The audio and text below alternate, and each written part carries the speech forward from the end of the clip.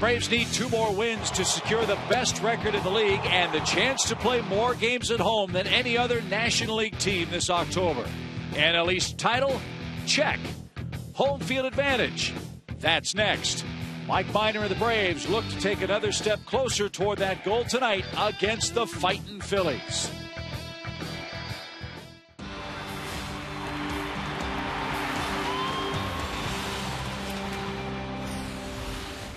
It's a beautiful Saturday night for baseball. Our final home Saturday at Turner Field in regular season play. And the Braves had a thriller last night. They'll try to make it 3 straight over the visiting Philadelphia Phillies before a very big crowd at home tonight. Hi again, friends. Chip and Joe back at it after an instant classic last night. Won by the Braves 1-0.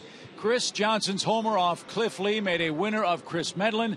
The save went to Craig Kimbrell, his 50th. And, Joe, that race for home field advantage throughout the National League playoffs continues to be very tight with the St. Louis Cardinals. Cardinals won last night, and last I heard they were winning big today and shutting out the Chicago Cubs. So, as you see the score there, and they're going to the late innings of that ball game, 6-0. I think Wainwright was pitching that game, so you figure he's got that taken care of. The Braves are then asked to keep pace.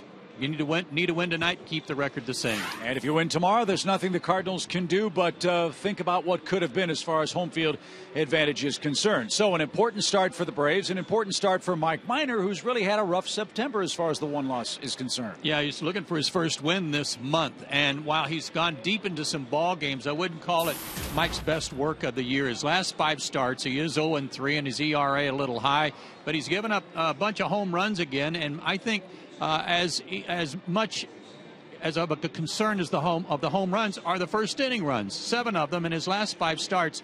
It's not good for Mike to fall behind, because then he's forced to make better pitches to try not to make mistakes, and then that leads to more problems. So tonight, if he can get off to a good start, I see him getting back on the right track. Ethan Martin gets the ball for the Phillies. He's an Athens, Georgia native who lives in Toccoa, Georgia in the offseason. The Braves have seen him twice before, and they've hit him pretty hard. It figures to be a bullpen game for Ryan Sandberg and the Phillies. Speaking of the bullpen, Craig Kimbrell anchors Atlanta's. He had a milestone performance last night. He's in. It's over indeed. Number 50 last night, and we'll talk about that as we continue from Turner Field next.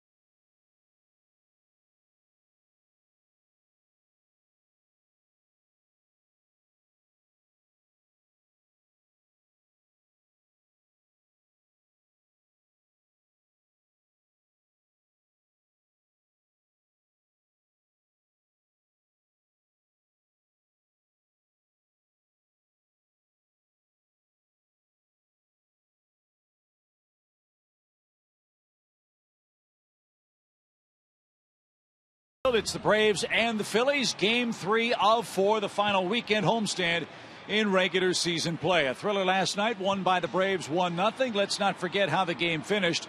A bit of history for Braves closer Craig Kimbrell, too. Save number 50. That doesn't happen very often, does it?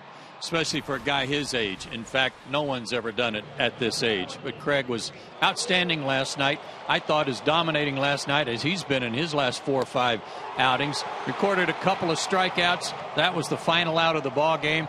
And I'm sure got the souvenir right there from Evan Gattis. Save number 50, the youngest in baseball history to accomplish that feat, the first in the major leagues since 2003 when Eric Gagne did it for the Dodgers, and only the 11th time in baseball history. For the season, check it out.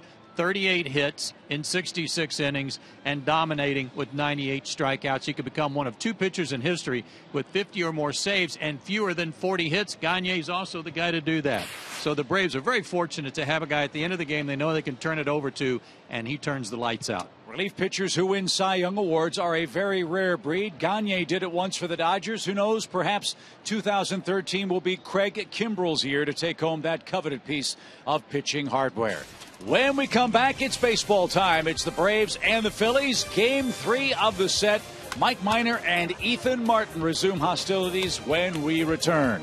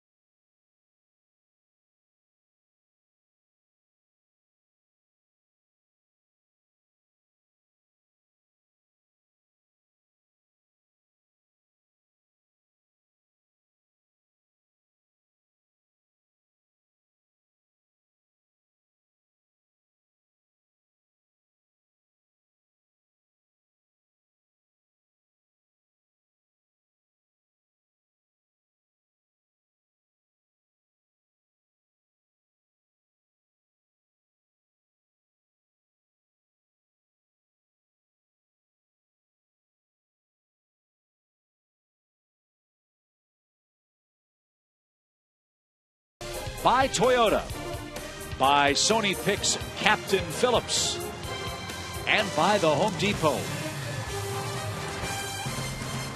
Just about set for baseball on a beautiful night in Atlanta, Georgia. Good crowd filing in here at Turner Field. The Braves about 32,000 fans shy of drawing 2.5 million this year. So, you know, the Braves very excited and thankful for the support Braves country has shown this club in 2013. And they picked a beautiful night to come out to the ballpark.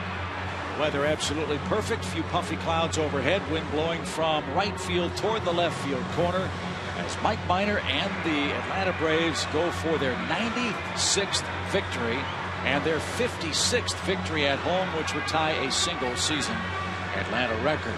70 degrees, 55% humidity.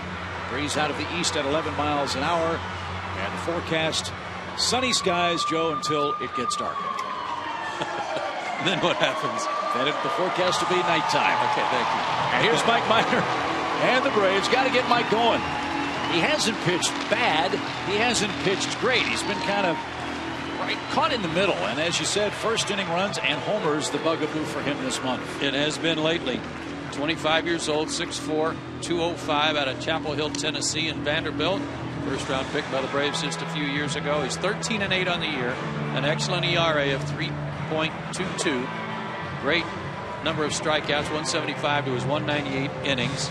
Only a 233 batting average against him. Outstanding, too. He has given up 22 homers, and recently there's been quite a few of those. But as his Ford Keys will point out here, the big bugaboo for him lately has been first inning runs. It's like he hasn't gotten untracked until he's already behind a couple of runs. Tonight he'll try to avoid that early problem. And then he'd like some early support. If he got shut out his last time up against the Phillies when he hooked up with Cliff Lee, and got shut out against Milwaukee his last time out 5-0 too. So if he gets some run support and then have the opportunity through the game to work on some things if he needs to before his first postseason start, then I think he'll feel real good about himself heading into the division series. And this is the Phillies lineup that Mike will tune up against tonight. Ryan Sandberg is the Phillies skipper. Cesar Hernandez, Jimmy Rollins, and Chase Utley the first three. Ruff, Brown, and Cameron Rupp is the catcher. Cody Ashe at third base. John Mayberry in right field. And Ethan Martin, the Georgia native, will pitch and hit ninth. Cesar Hernandez was the final out of the game last night. Craig Kimbrell got him with a upper 90s fastball to seal a 1-0 Atlanta win. What a great game that was. Hopefully the same tonight. Bruce Dreckman has the plate. Mike Everett, Tim Welke, and Dan Bellino join him on the bases. And Hernandez pushes a bunt toward the first base line, and it's a beauty. A bunt single for Cesar Hernandez, and here we go. Minor goes to the stretch after the game's first pitch.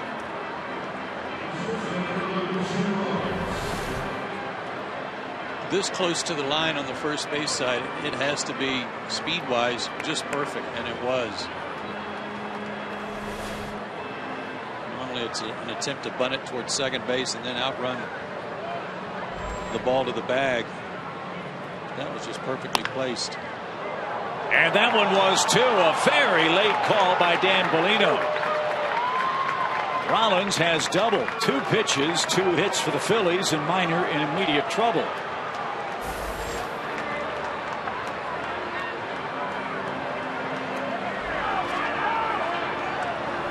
Mike's given up 11 first inning runs in his last 12 starts. But even more than that, he's given up 7 in his last 5 starts. This one on the chalk and right over the edge of the bag. Second and third on 2 pitches. Nobody out. And now you have to face Chase Utley. That's no fun. Utley at 283 with 18 homers and 68 knocked in.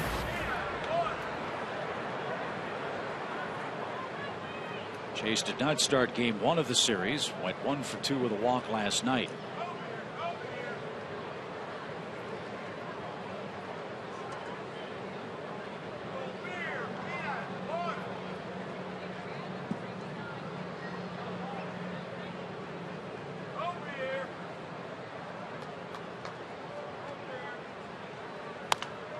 Popped up.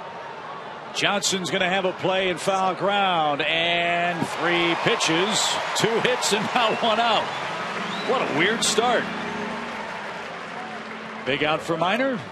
Needs another one. One hit, and then a double. And I guess Chase Utley thought, well, you know what? I'll just keep this rolling here on the first pitch. Not so. Darren Ruff is the batter. He's playing first base again for the Phils tonight. 14 homers, 30 knocked in. Ruff was 0 for 3 last night with a couple of strikeouts. He's struck out 3 times so far in the series. Strike 1.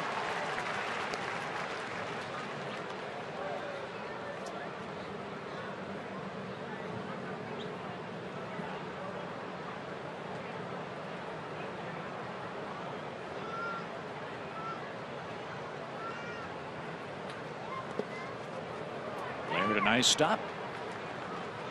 And the count to Ruff now, 1 ball, 1 strike. Talking with Freddie Gonzalez before the game, Joe, it sounds like the news on Brian McCann's adductor strain is better.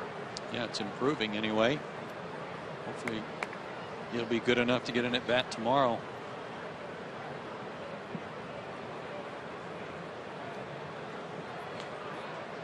One ball, 1 strike. Sure that whiff of Chris's hat did him some good.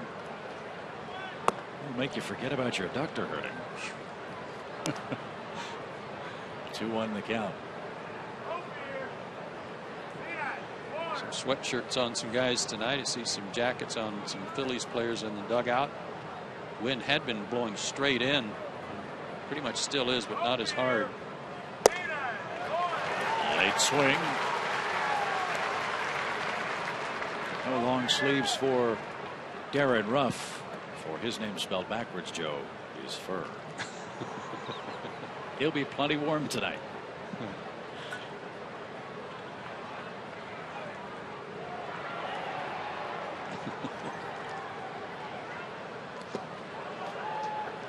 Pitch down and in. Now a full count for Darren Ruff. Tried to get him to chase something in the dirt, obviously, but bounced too far in front of the plate. Got a base open. Don't have to give in here. Make a pitch a little bit off the plate and see if he goes for it.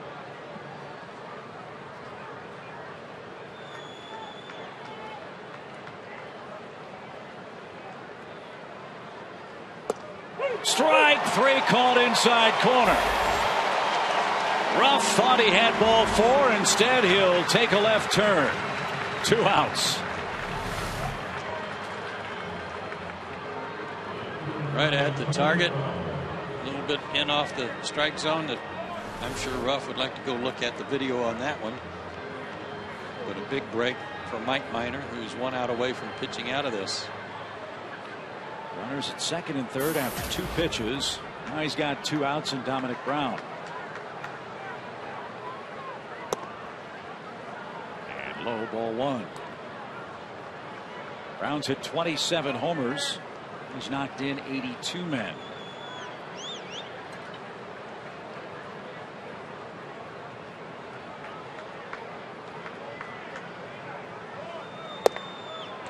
And caught a corner, even count.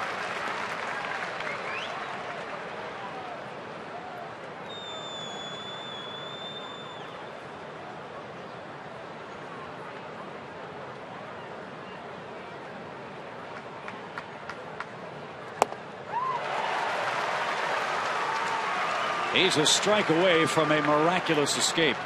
Backed up a slider with a good curveball.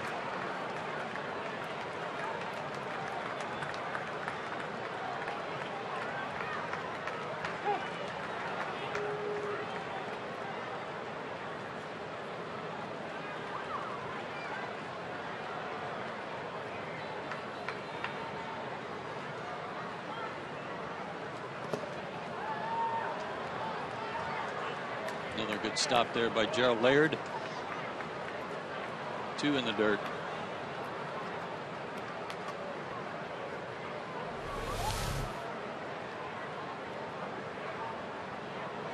Perfectly executed there, getting the glove down to block up the hole between his legs, and then took it right off the chest protector and kept it in front of him.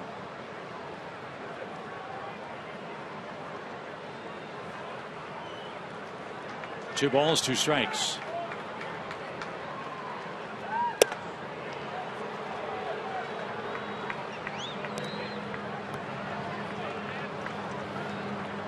Cameron Rupp is the Phillies catcher, and he's in the on-deck circle. Payoff pitch coming from Minor. And Brown popped that off the screen, foul to stay alive.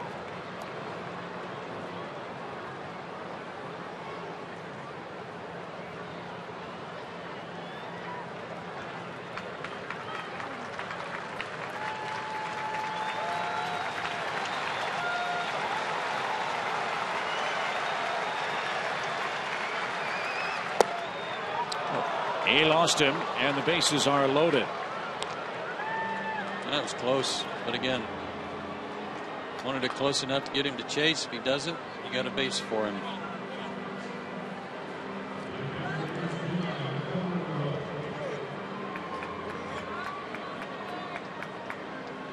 So Cameron Rupp bats with the bases loaded and 2 out. He was called up September 3rd. Has made the jump from Reading to AAA and then to the big leagues.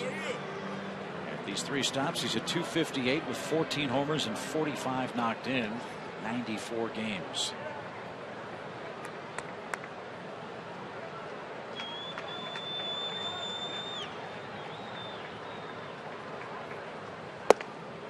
Strike 1.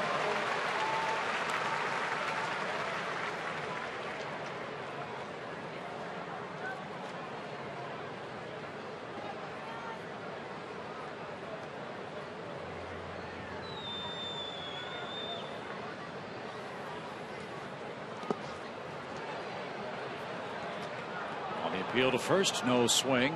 The count even now, a ball and a strike.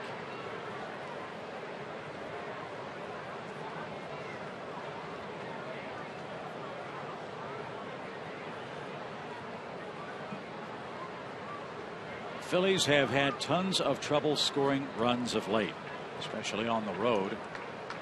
Minor hopes that continues here. And it won't. A base hit up the middle is going to score 2 runs. Hernandez and Rollins come home. The throw to third is going to be late.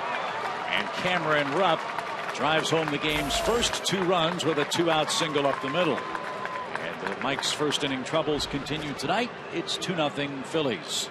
Boy, just when it looked like he might get out of it when he got ahead of Dominic Brown 0-2. Couldn't put him away. And then Rupp just fought this off right over the top of Mike's hat. I don't know what Rupp's middle name is, but it might be Edward, and then it would be E-Rupp for 2 runs. First 2 RBIs for Rupp.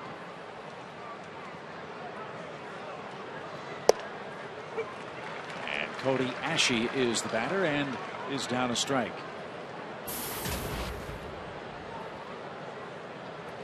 This might have been his first 2 career Major League RBIs. They are.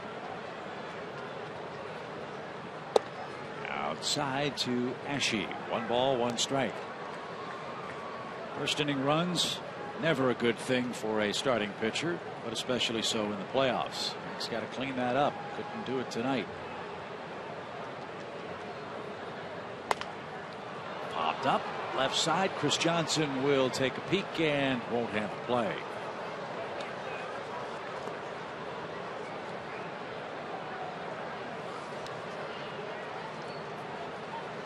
Phillies got 2 hits last night. They got 3 in the first inning tonight.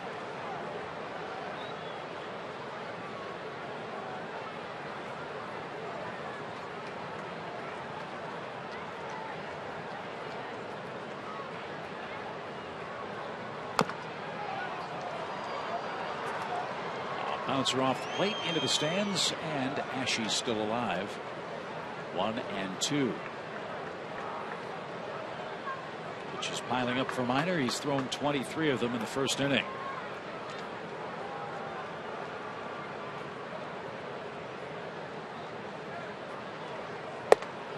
And that's over the outside corner, a called 3rd strike. A single and a double on the first 2 pitches of the inning, then a walk to Brown, and then Rupp singled up the middle. Phillies scored twice in the top of the first.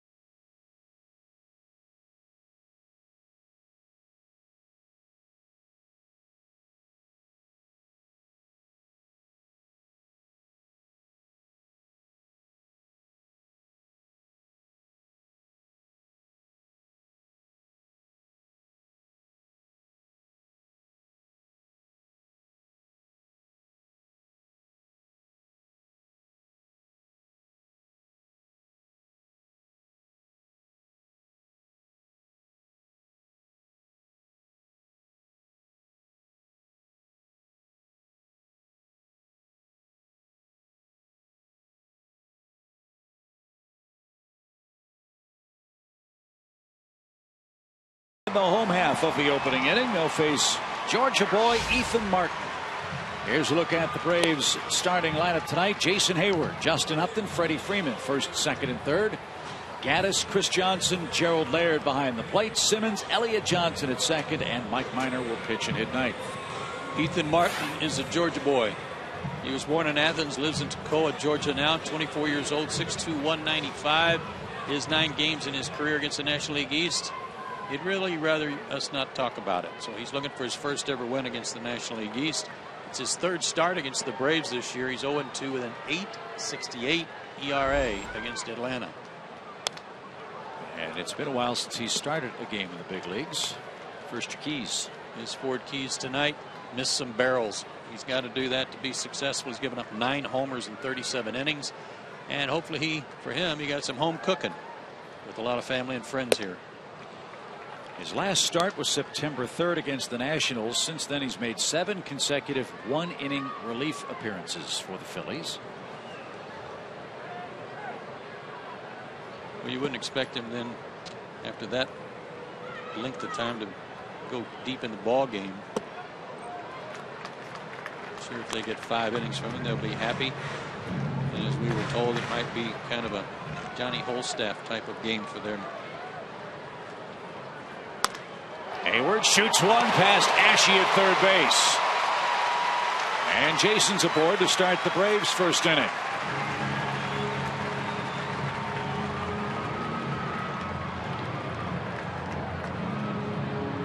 So Hayward continues his good work against the Phillies. That's our cold hard fact, brought to you by Frost Root Coors Light. Last 25 games, 6 homers, 17 RBIs in 25 games, and now doing a lot of damage as the leadoff man, having scored 21 runs against him in those 25 games. And that was a base hit, as it should have been. Justin Upton bats for the Braves now. Justin hit 3rd last night, was 0 for 3.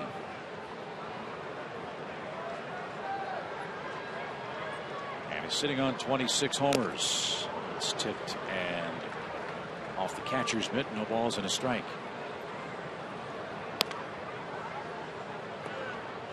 Ethan Martin has a good arm and was a #1 pick by the Dodgers back in 2008 before being traded to the Phillies.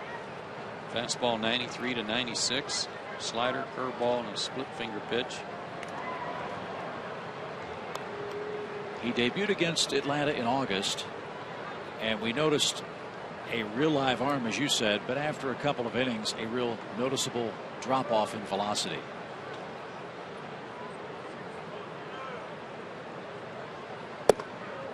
Yeah, we kind of attributed that to some adrenaline that day, but I think that's been kind of the history so far in his first 6 big league starts. Is comes out like a house of fire and then it drops off a little bit more into the low 90s.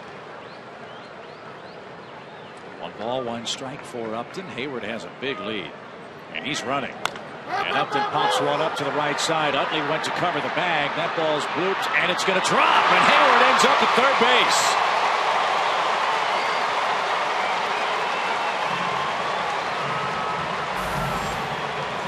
I don't know what possessed Jason to keep running, but it was a good idea. I guess he figured I'm already a dead duck on the steal attempt.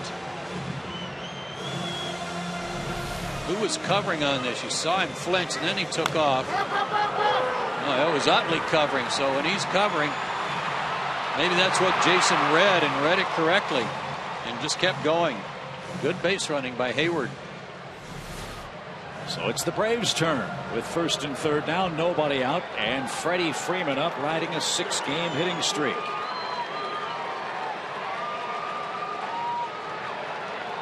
.23 homers, 107 knocked in, and a strike.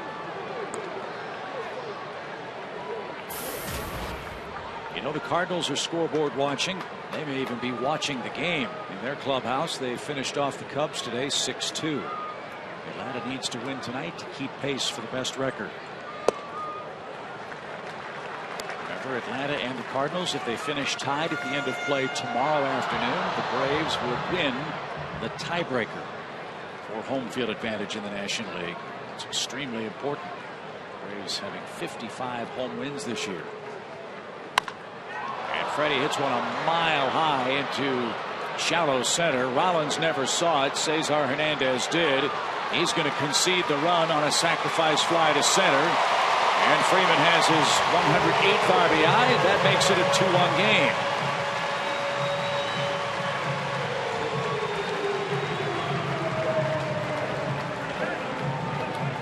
The way Hernandez played that ball, I'm not sure he saw it all the way either, because he just kind of stood under it, and he wasn't that deep. It was almost like, I'm just happy to catch the ball. I'm not going to worry about trying to throw anybody out and keep the double play in order. Beautiful early autumn sky in Atlanta tonight. 2-1 game in the first for Evan Gattis. Now Upton's running, and he's going to steal second easily. What a great jump. 8th steal of the season for Justin. I like this aggressiveness. Hayward was running on the pop-up. Oh. Well, the second base umpire, Tim Welke, pointed that he had his knee on the bag and then his hand and called him safe.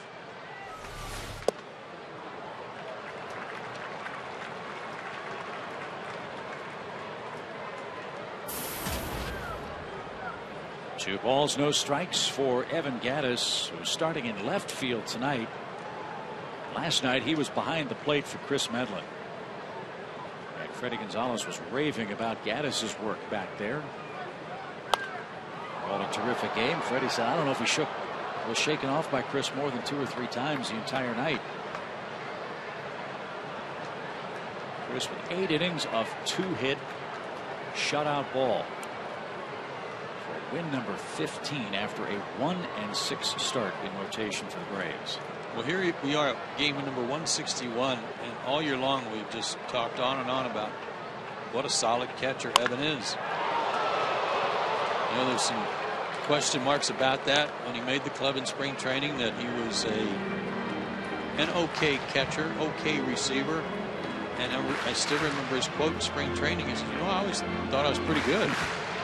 And sure enough, he is pretty good. I think he was grossly underrated in terms of his defensive ability. Fun to watch teams play and improve over the course of the year. I dare say he's definitely improved back there. No doubt. He wasn't, as you said, bad to start with.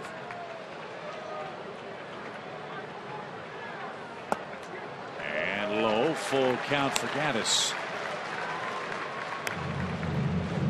Good to see the Braves answering the Phillies' opening inning jab with a counterpunch or 2 of their own. Upton at second, 1 out. Gattis up with a full count.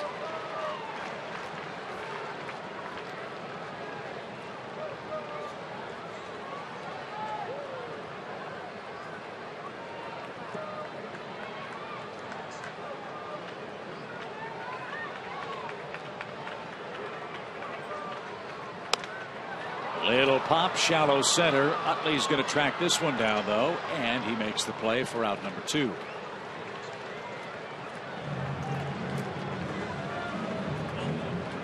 Well, here's last night's hitting hero, Chris Johnson. I'm still amazed he hit this ball. Well, anytime you try to drop a slider down and in on a right-handed hitter as a left-handed pitcher, you've really got to bury it in there. Chris was able to track that one all the way and basically golf it out.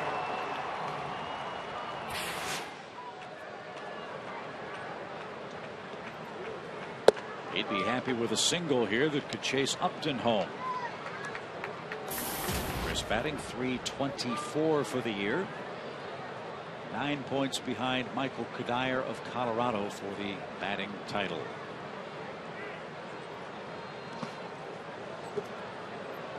Clayton Kershaw with another shutout performance last night. He didn't go the distance. I think he went 6 innings, but did not allow a run. His ERA is even better than it was. Is he in the 1.7s now? Let me check for it. Kershaw, he's slumping, Joe. 1.83. 16 wins. Second in the league in innings behind Wainwright. And leads in strikeouts.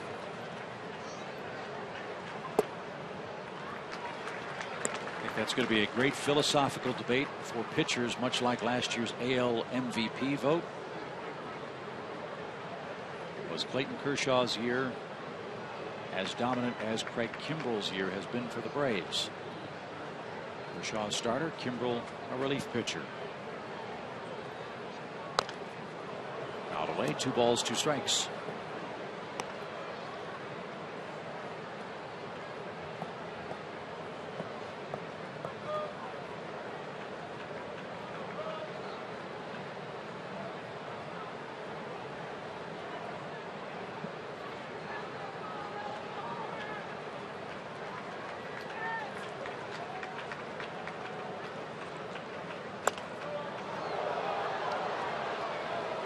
Just when you think you've got him set up for a fastball, in this case a fastball away, he spoils that.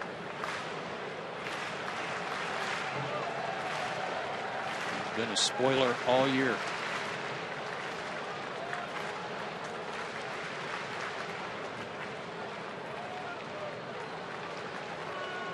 Martin about to make his 22nd pitch of the opening inning. 2-1 Phillies lead. And Chris swings and misses and is struck out. Atlanta answers with a first inning run that cuts the Phillies lead in half. We go to the second, now a 2-1 game.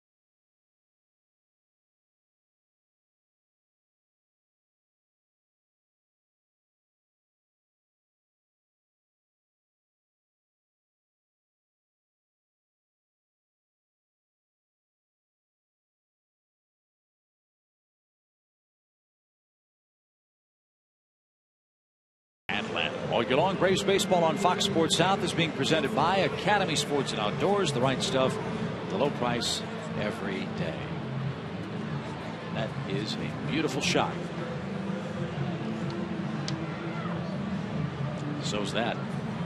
Big crowd tonight. Final Saturday of the regular season at Turner Field, where the Braves have a shot at going over 2.5 million in attendance tonight.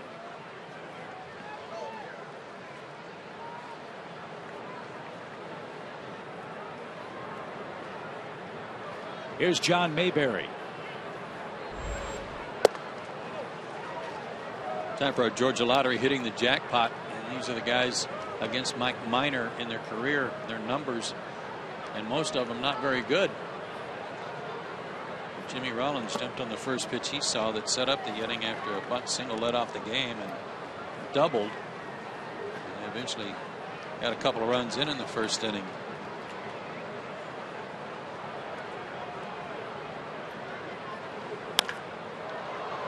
Fly ball straightaway center. Jason Hayward says he's got it, and he does, and that's out number 1. So John's struggles with Mike Minor continue in his first at bat tonight,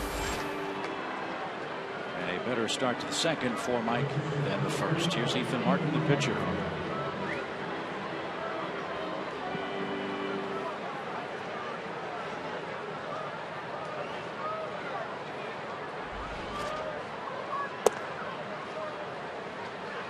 It's a little low. 1 ball, no strikes.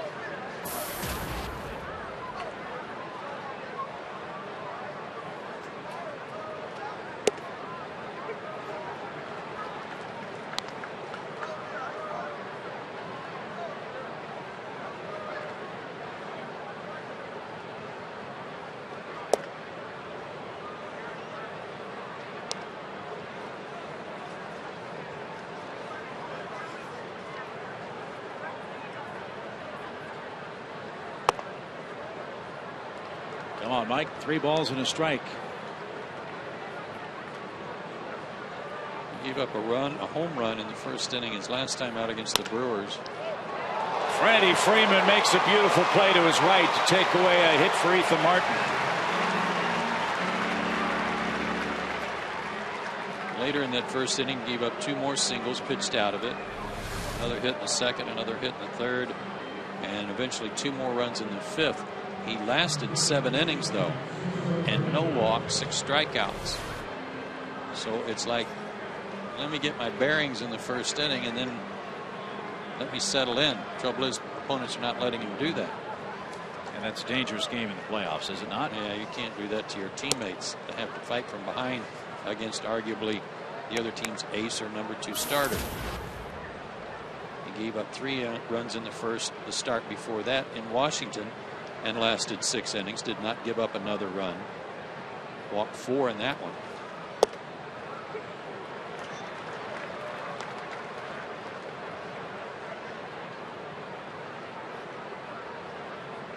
One ball, 1 strike. Cesar Hernandez, a ground ball up the middle, backhanded stab, long throw, and Hernandez legs out another infield hit. Perfectly placed, perfect speed, and Hernandez is 2 for 2. Again, they weren't going to get him on the bunt. They weren't going to get him on this. He's just too fast. Great effort by Freddie on the stretch. Elliott made a good play just to get it over there.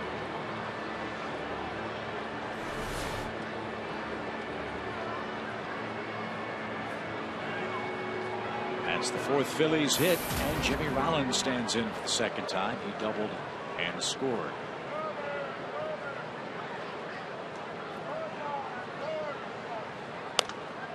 This one, though, popped up left side. Chris Johnson right on the line. Now in foul ground is there, and the side is retired. Gerald Laird, Andrelton Simmons, and Elliott Johnson are coming up for Atlanta down an early run.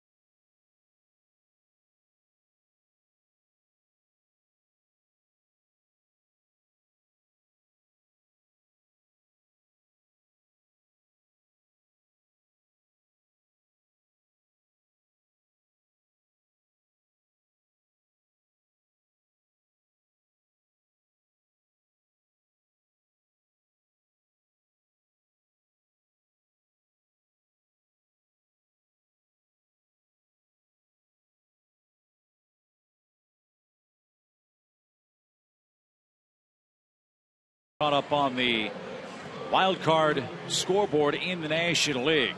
The first one's a big one. The Pirates beat the Reds and hit 6 homers today. They have clinched home field for the 1-game playoff between themselves and the Cincinnati Reds. And you saw the St. Louis score. They clobbered the Chicago Cubs today. And so the Pirates and Reds will play one more meaningless game tomorrow. Correct. In Cincinnati, and then hop on their charters and fly back to Pittsburgh.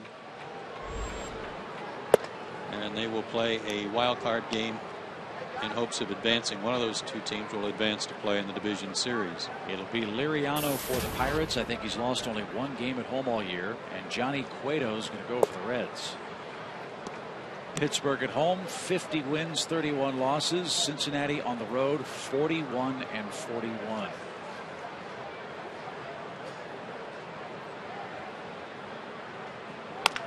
Bouncing ball by Laird, deep short, off the heel of the glove of Jimmy Rollins.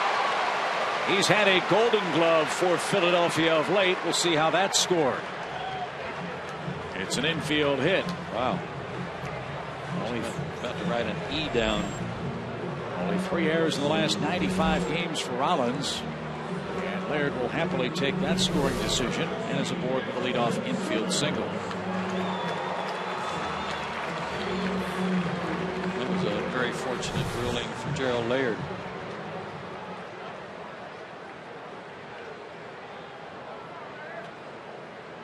Shortstop Andrelton Simmons is the batter. And he looks inside. 1 ball, no strikes.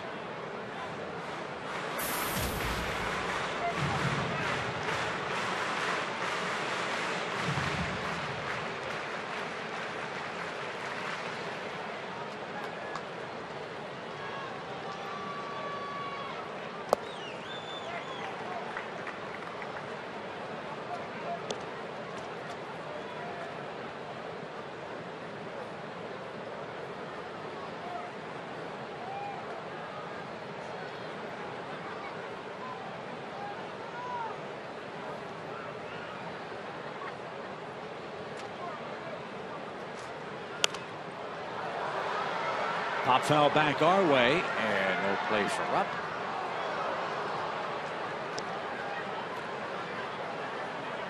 Two balls, 1 strike.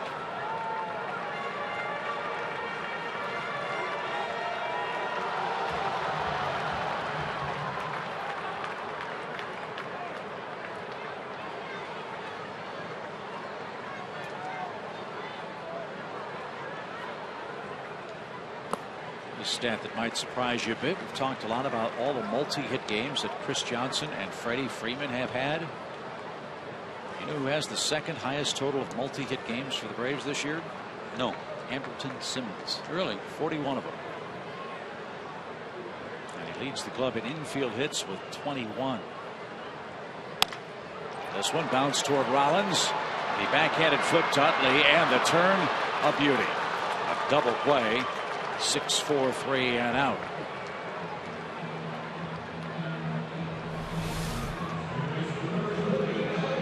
Nice job here by Utley, being patient enough, knowing the runner's bearing down on him, to not get in a hurry or not get antsy, waiting on that toss from Rollins.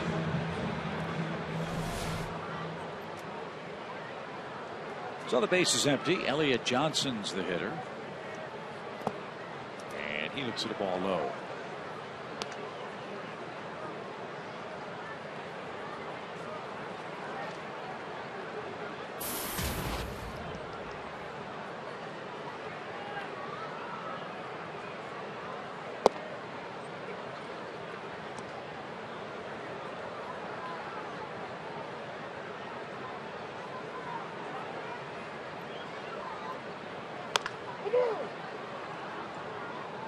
Elliott joined the Braves on August 21st after he was waived by the Kansas City Royals. He's kind of like Jason in that it seems like every time he gets on, he scores, because he's so quick and he's so good at stealing bases. He always seems to somehow find himself in scoring position.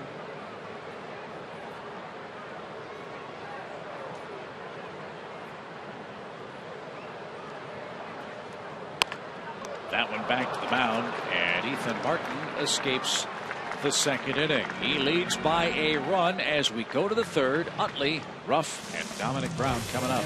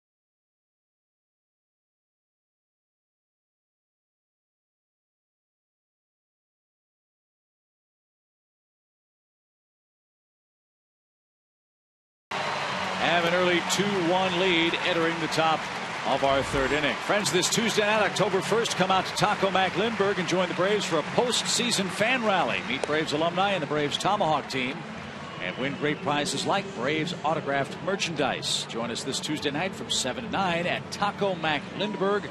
For details, visit braves.com/rally.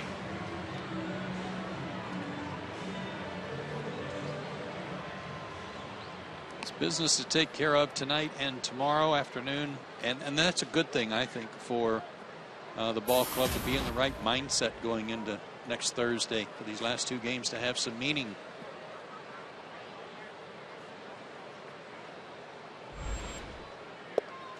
All that's left to be decided is, of course, with the home field advantage, whom the Braves will play. They know they have home field advantage for the divisional series games.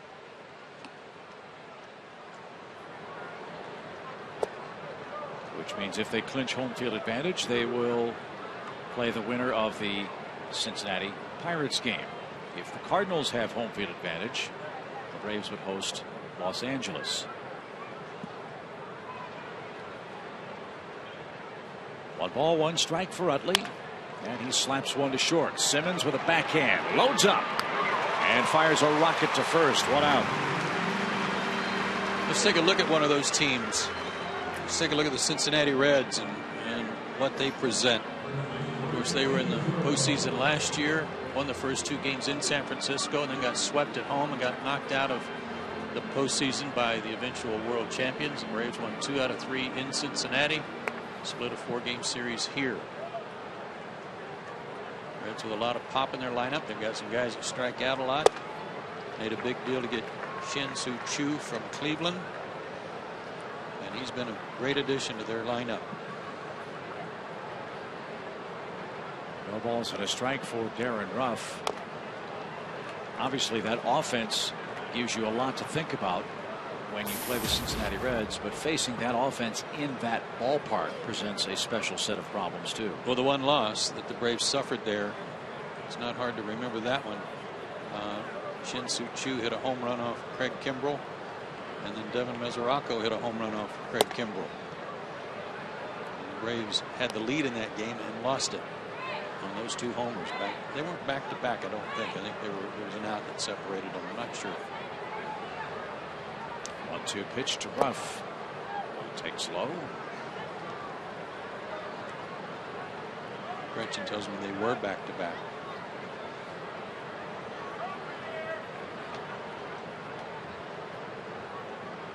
But no lead is safe in that part.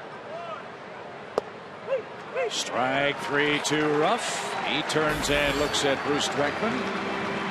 And Minor has his second out of the inning. He's got Ruff looking twice.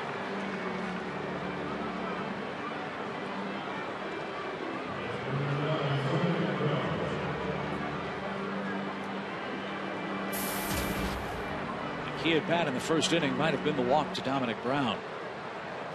That kept the frame alive for Rupp, who singled up the middle, holding the first 2 runs. Now Brown shoots one into center field on the first pitch, and he's aboard safely for the second time tonight. His first hit.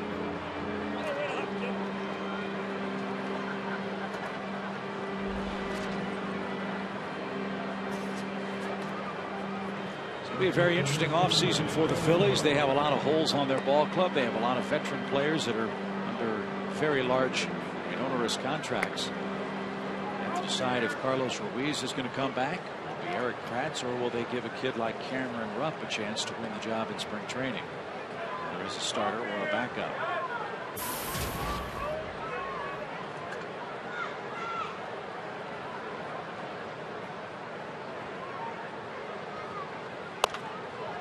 Foul away for a strike.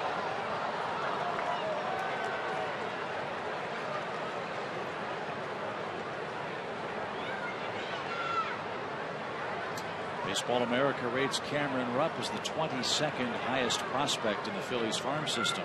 He's out of Texas.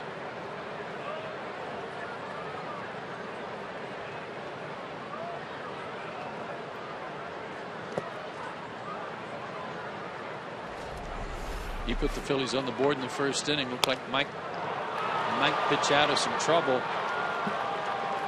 But a 2-out, 2-run single made it 2-zip. The Braves got a run back in the bottom of the first. Freddie Freeman with a sacrifice fly. Take a look at this kid, Rupp. Physically, he's an awful lot like Evan Gattis. Very similar build, very similar strength.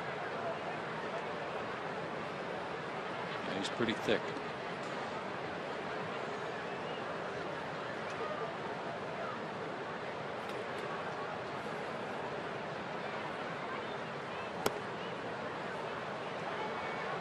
Three balls, one strike.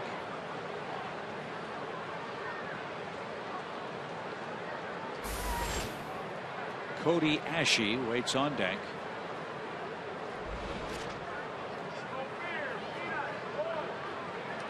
Miner's ready to make his 50th pitch. Rupp had a good rip. Full count.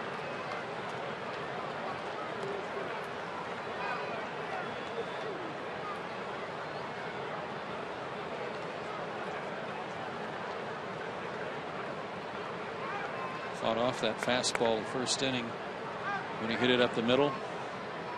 See what they go to here. Brown will be running on the pitch. He is. And Miner missed badly. A single and a walk with 2 outs keeps the inning alive, and Ashe is the hitter.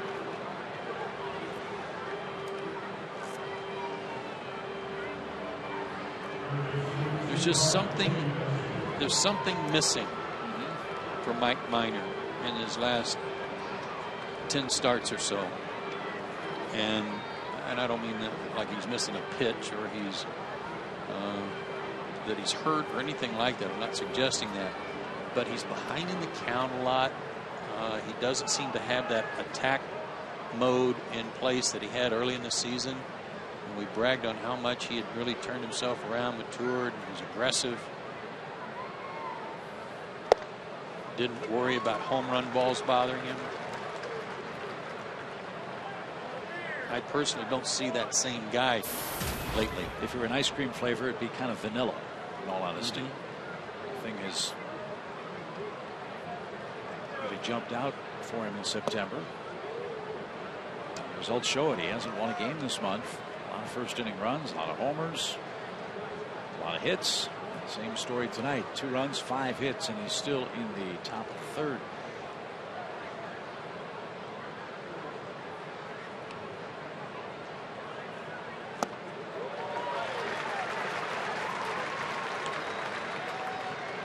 He's made very good pitches to Ruff to strike him out. I think he got the benefit of the doubt on a call that could have been a ball in the first inning on Ruff with a strikeout. We made a real good pitch on Ashe for his called third strike in the first inning too.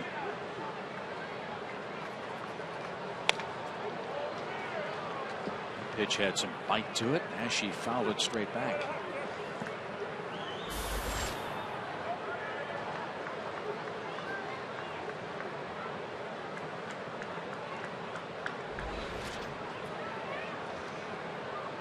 The home road splits for Mike, but unlike Medlin, who had really not given up hardly anything home run wise, only 4 of his 18 at home, 14 of Mike's 22 have been at home, which is an oddity. Well, he made a good sequence of pitches to take care of Cody Ashe and strand 2 more Phillies in the 3rd inning. Mike will grab a bat himself, and he'll go to work down a run early at home tonight.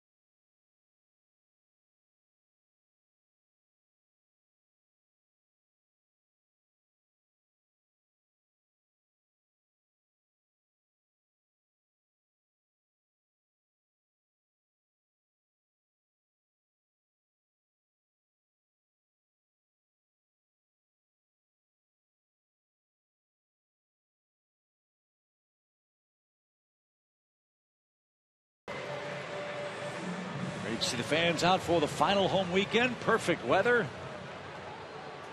Georgia Tech played their football game earlier in the week.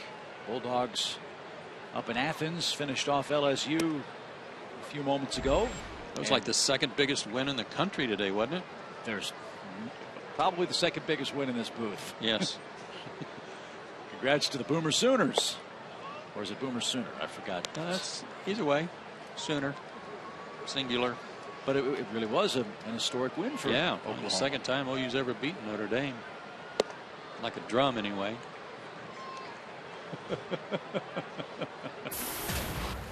My partner even wore his special Go Oklahoma shoes tonight for the game. Support his squad. As Mike swings and misses, 2 balls, 2 strikes. Well, the way to go, Dogs. Take that, Les Miles. Had him all the way. 44-41. As Martin misses high, 3 balls, 2 strikes. Young Ethan has a good arm, but as we showed you, told you earlier, his velocity at times will drop off as a pop-up is headed for the stands. And as his fastballs get slower, the opponent's bats get quicker. He really gets punished the second time and third time through a lineup. Well, he went through a stretch where 3 of 4 batters he fell behind 2-0. He's walked 25 guys in 37 innings coming into this start. And you can see the progression through the lineup as that fastball diminishes. That one was hit at 94 miles an hour toward Chase Utley. And he makes the play for out number 1. The Braves Live Cruise brought you unbeatable coverage of the Braves all year, and they're sticking with the team through the postseason. Tune into Braves Live Playoffs Edition immediately following every divisional series game on Sports South. So here we go through the lineup a second time. Jason Hayward singled past Cody Ashe at third base and scored on a sac fly by Freddie Freeman in first.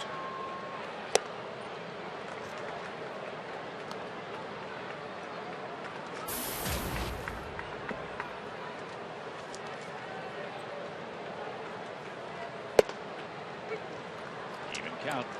1 ball, 1 strike. Have to be awfully proud of how Jason's been able to come back from his beating. Jonathan Neese.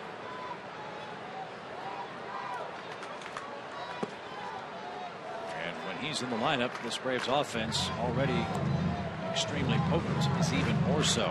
I mentioned the remarkable numbers of runs scored since Jason's hit first on the lineup card. There's just a little hop in everybody's step when Jason's back in there leading off. There's a lot of confidence from his teammates that he's going to make something happen.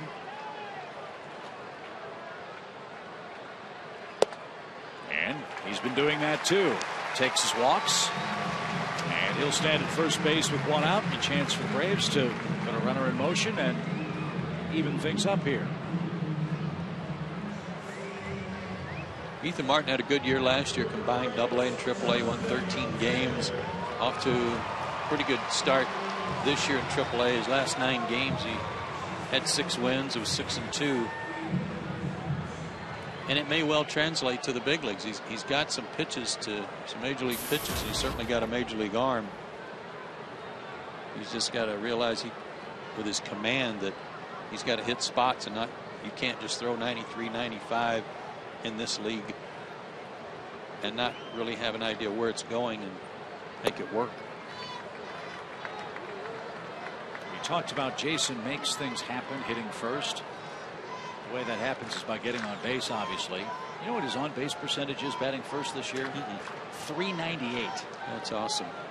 That's not including his single and walk tonight.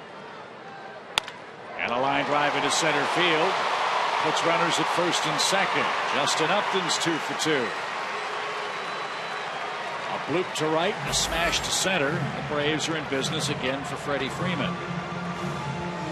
Well, we started talking about Justin about 10 days ago about how he was hitting the ball better and he was hitting the ball solidly to the opposite field. Even some outs were hit hard and deep to right field. Fastball right back where it came from. So good signs for Justin too. Both guys doing a good job of getting on in front of Freddie. RBI number 108 came on a sac fly to center for Freeman in the first. He loves the first pitch. Came up empty on that one. Strike one.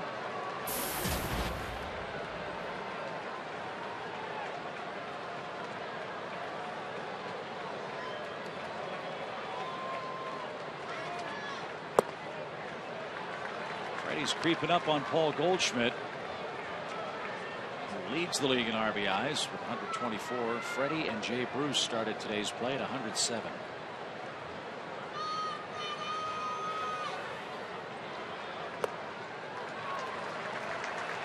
Two balls, one strike.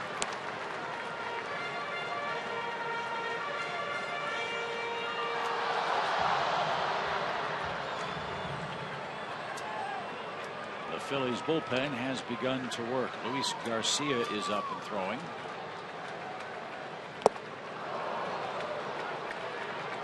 Freddie missed that one. Two balls, two strikes.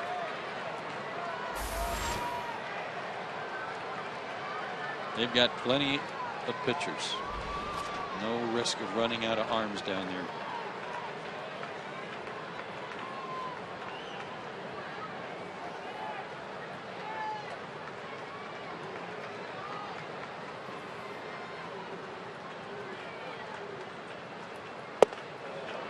He tried to straighten him up inside and missed. Full count.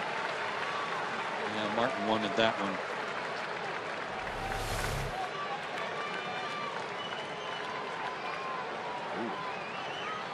Should have gotten it. Swing on the house for Freeman. And he missed it. Freeman strikes out. Runners first and second. Two away now for Evan Gattis. Good breaking ball. Didn't get the call on the first one, but made an even better pitch with the curveball there.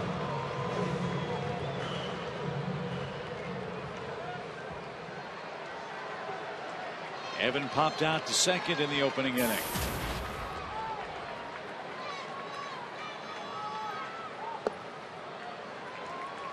Nice stop by Rupp. One ball, no strikes.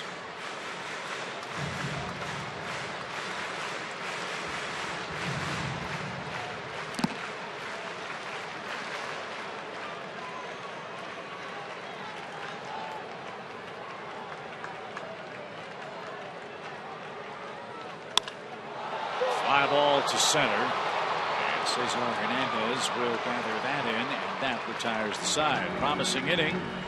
There's nothing for Atlanta. We head to the fourth inning. Still 2-1 Philadelphia.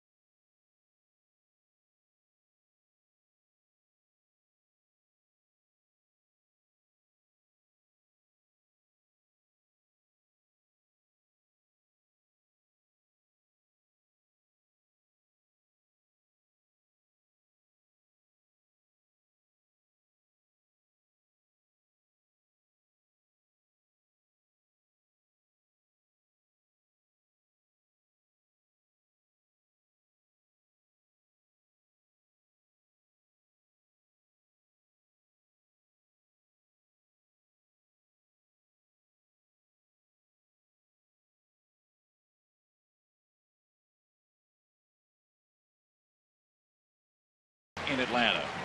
And as we go to the top of the fourth, we check out our Home Depot tools from the dugout. The Philadelphia Phillies have not hit a home run in their last 9 games. And that's the longest such streak since 1989 for this club. Yeah, Ryan Howard would be a good reason why they haven't, since he hasn't played since, I don't know when, was it June? Early June when let me look. He was shut down. But for this ball club not to hit a homer in 9 games, unheard of. Ryan Howard, left knee inflammation on the DL July 6th. Oh, that late, huh? Seemed earlier. Now, he may have been on before, but that's the latest that they have on their press notes. I don't care how good your team is when you have 2 guys like Roy Halladay and Ryan Howard who make up so much of your payroll. You're going to have trouble winning games. The Phillies obviously have done that. I don't know if the Phillies feel this way and the people around their club, but I think they're just a different team in terms of intimidation without Shane Victorino and without Jason Worth.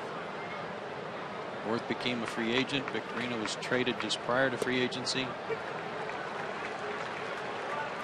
Well, Worth helped bring the attitude to the Nationals. There's no doubt about that, but they were multi-threat kind of players. Victorino could fly. Worth could run. All of those guys could hit the ball out of the ballpark. In some ways, you could say their offense resembled Atlanta's current lineup, maybe with a little more speed, 1 through 8, more contact, 1 through 8, and playing in their ballpark. Man, everybody was a threat to hit 20 home runs or more at Citizens Bank.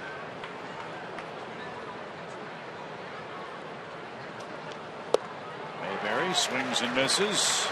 He's swinging at the invisible ball against Mike Minor. Good change up there. Mike's 5th strikeout. There's another guy that's kind of odd. I mean, from their World Championship, but Raul Ibanez. It's almost like everybody keeps thinking, well, Raul's older by another year. He can't do this again. So he went to the Yankees, played great. The Yankees said, yeah, but he's a year older, and I just don't think he'll be able to sustain. When he goes to Seattle, what, he hit 30 homers this year? In one of the biggest ballparks in baseball, yeah. Right?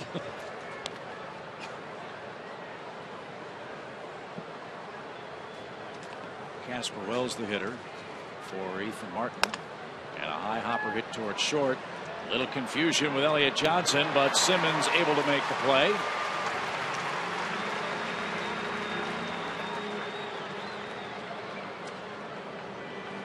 And 2 are out.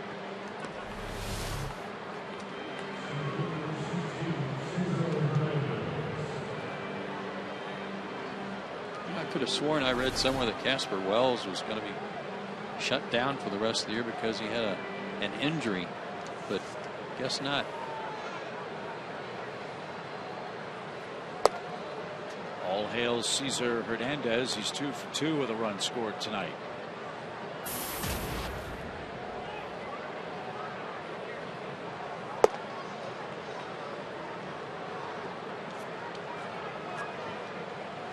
Ruben Amaro's a good guy. He's done a great job as the general manager of the Phillies, but they are going to have a busy offseason. One thing, though, they know they can count on, they don't have to completely rebuild their starting rotation. They've got Hamels, they've got Lee. Ryan Sandberg said Kyle Kendrick will be in the mix. They are going to have money to spend. Roy Halladay's contract comes off the books. They have an option on his services. And in his last outing, Roy Halladay did not look good at all. So it's unknown whether he'll be back in Philly. Braves finally get Cesar Hernandez. 3 up, 3 down in the top of the 4th inning. Chris Johnson leads our Delta Airlines on deck trio with Atlanta down by a 2-1 score.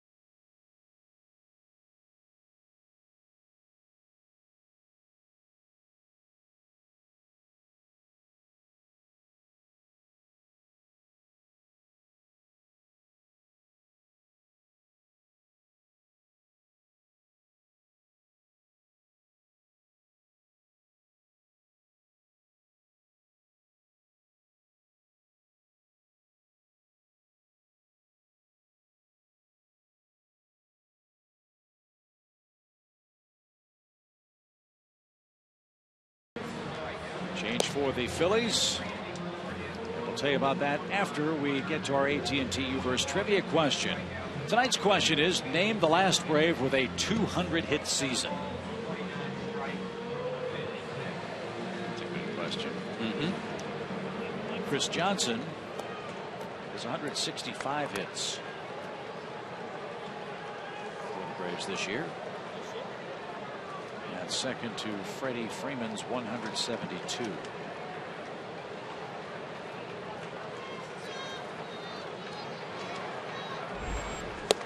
So Luis Garcia takes over for Ethan Martin. Martin went 3 innings of 4-hit, 1-run baseball.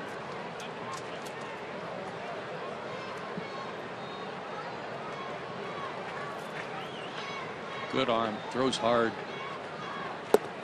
and a slider, as you see there. 95 to 97 for this guy. Been in 4 games against the Braves. No runs allowed in 3 1/3 innings.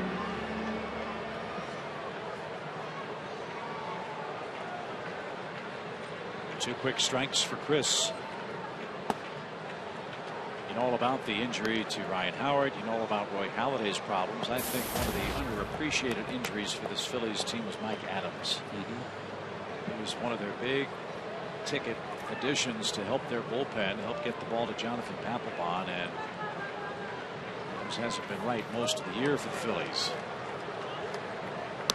As a result, their bullpen at one point had 12 members, 11 of whom had pitched at AAA this year. The lone exception, Jonathan Papelbon, the closer.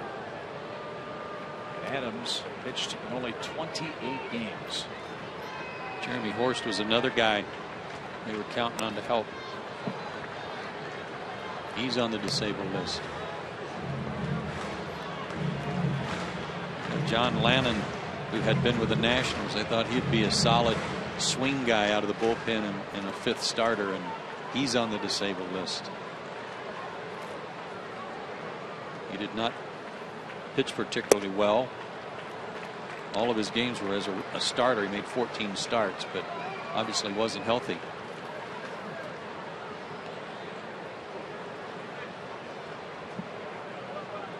Chris has a full count. And rolls one toward third. Ashe's got it. And the throw to first in plenty of time. 1 up and 1 man down. Time for Georgia Power Energy tip number 2. BJ Upton number 2.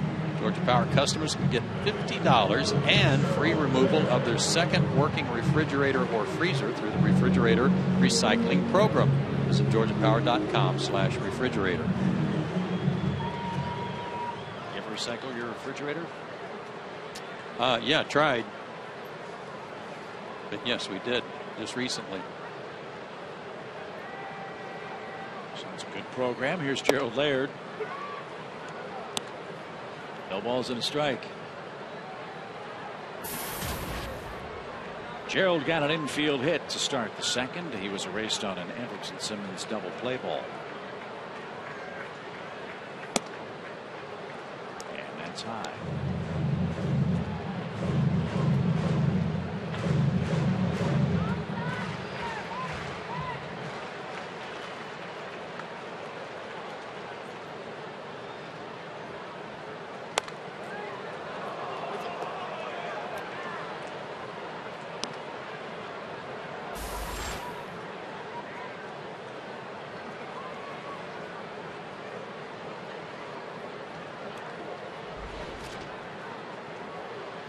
Gerald's excited about postseason play. He's been there the last couple of years with the Tigers and Cardinals.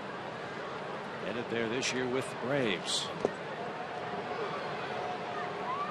And count 2 balls, 2 strikes.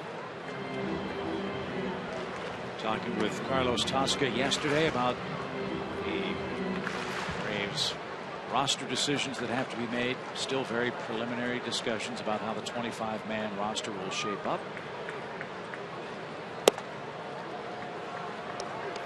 Deadline for announcing the roster still unknown by me. I asked Bruce Mano about that the other day. He believes it'll be sometime Wednesday for Atlanta. As Laird tries to split the left center field gap, and he will.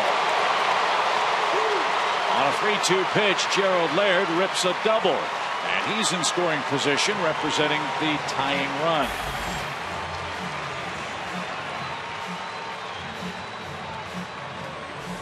He's 2 for 2. Like a cutter maybe that kind of rode into the middle of the plate. He didn't miss it. Gerald's another guy who seems like every time he gets a start, he does something to help the Braves win. Either with a base hit or maybe throwing out a base stealer.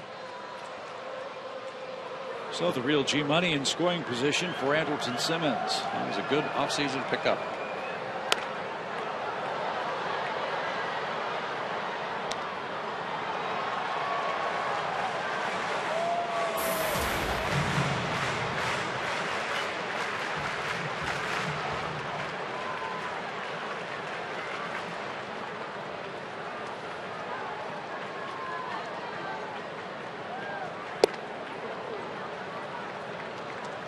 Buzzed inside. 1 ball, 1 strike. They sure do give Andrelton a lot of room on the right side. A lot of room between Utley and Ruff.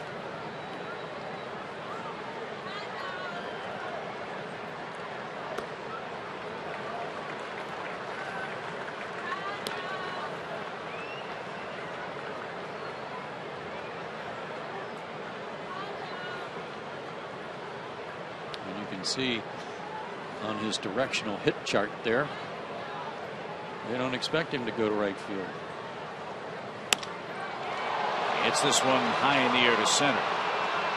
Cesar Hernandez backpedals. He makes the catch. He loads up. Laird will tag and move up 90 feet with 2 outs.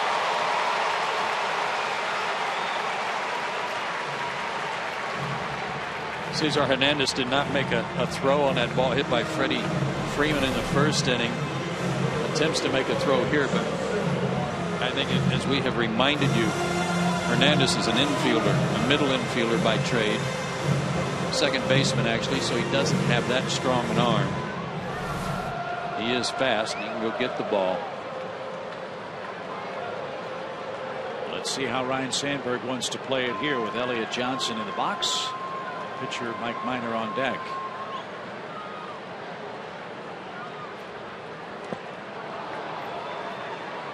Strike 1 for Elliott.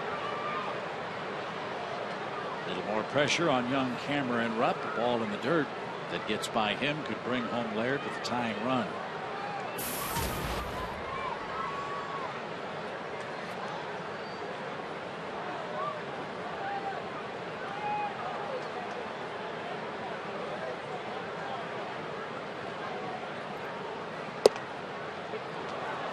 Didn't like that call. 0-2.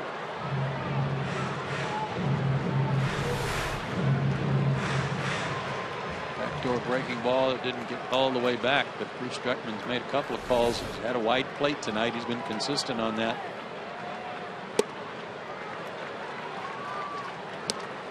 Some of the guys were talking about Dan Bellino's strike zone last night too for Leanne Medlin.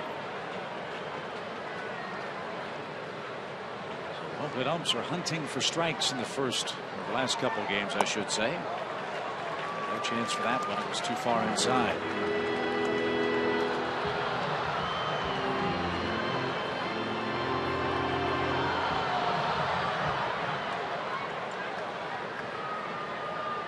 The 2-2 pitch. Nice stop. Full count. And the pitcher's on deck. Yeah, no reason to get greedy here if you're the Phillies. Mike's got 6 RBIs though this year. He's capable. Well, we'll see what they do with Elliott, knowing the pitcher's on deck. Strike 3 on the fastball. Garcia painted the corner at 95 miles an hour, and Gerald Laird is left stranded at third base. We're through 4 in Atlanta. It's 2-1 Philadelphia.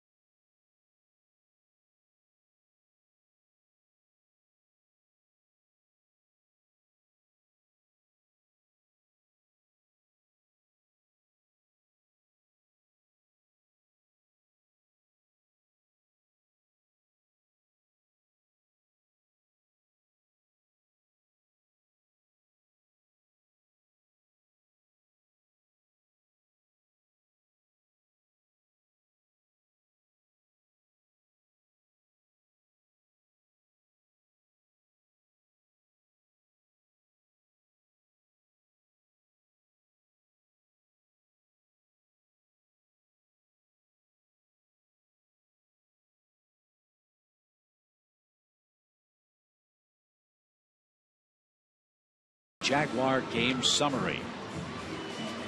Phillies jumped on Mike Minor quickly in the first inning. Cesar Hernandez first pitch, bunt hit. Jimmy Rollins first pitch, double, second and third, and then Cameron Rupp with the bases loaded and 2 out. And it looked like Mike might get through it. Mike gave up a 2-run single to Rupp, made it 2-0. Freddie Freeman drove in Jason Hayward in the bottom of the first with a sacrifice fly. That's all the scoring so far. Mike got the Phillies 1, 2, 3 in the fourth. They'll have Rollins, Utley, and Ruff up in the fifth. And Jimmy swung at the first pitch again in the second inning.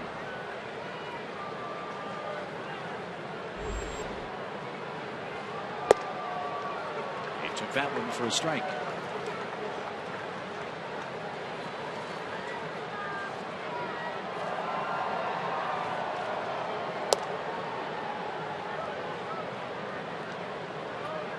Rollins a homer away from 200 in his big league career.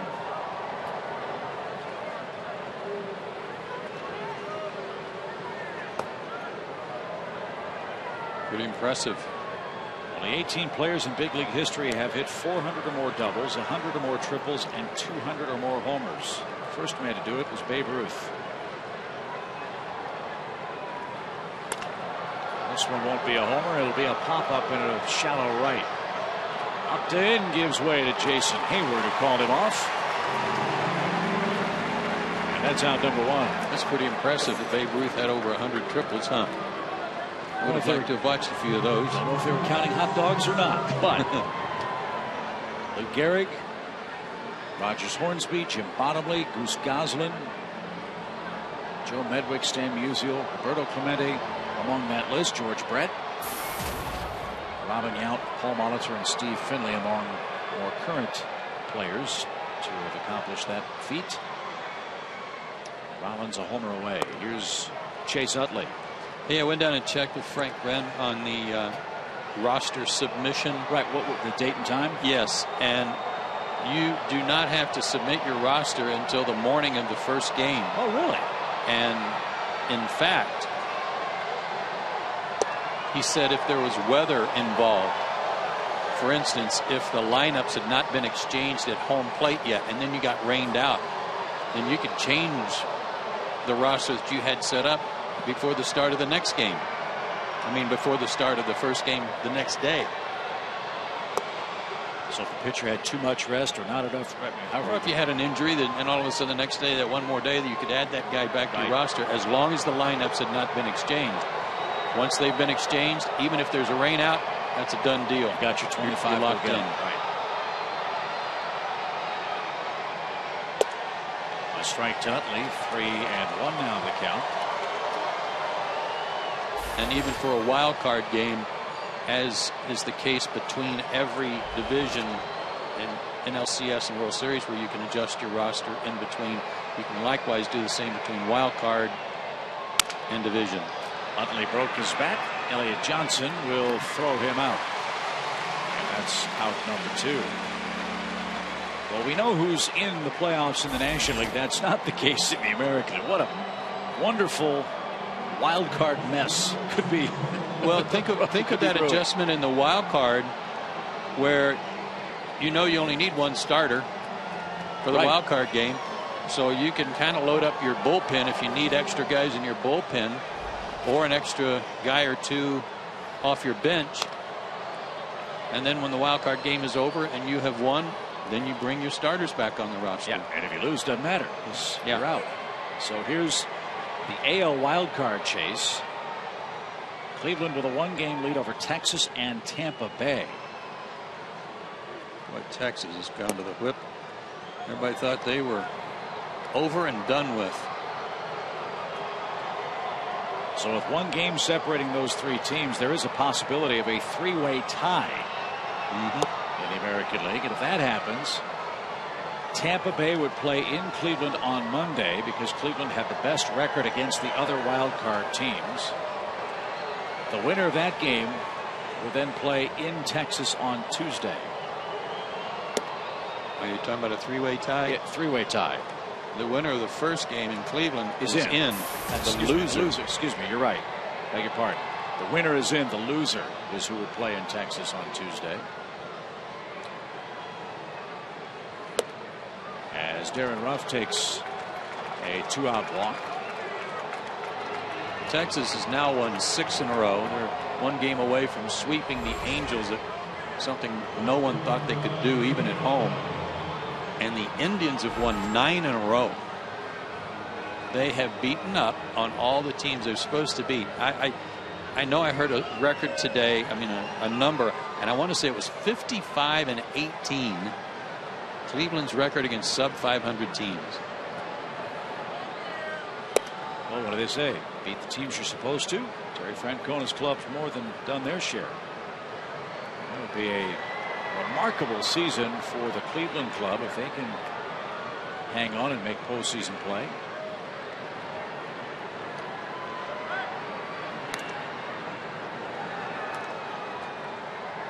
We saw the Tribe here. They were really dreading the portion of their schedule that saw them play the Braves and then the Detroit Tigers. They got clobbered in those 2 series, but then knew they had a very favorable schedule. A lot of folks have given the Texas Rangers some heat because they have the Houston Astros in their division. Well, the Cleveland Indians absolutely did the same thing to the Chicago White Sox that Texas did to Houston in their division. And are doing again to Minnesota.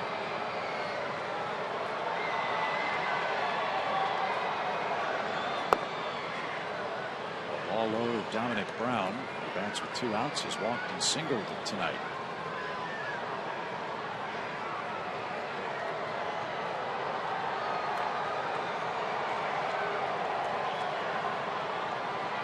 Braves need a win tonight to keep pace with the Cardinals. Have a half-game lead for the best record in the league. If that can happen, we will have a Sunday shootout here again tomorrow, the final regular season game at Turner Field. Game where if we start play tied with the Cardinals, the Braves win, they clinch home field, no matter what St. Louis does. Bouncing ball to third. Chris plays patty cake and throws wide of first. The ball ricochets into shallow right and is backed up by Elliott Johnson. A throwing error for Chris Johnson. I don't recall a time all year where he's done that. There might have been one in the dirt that Freddie couldn't scoop out or something.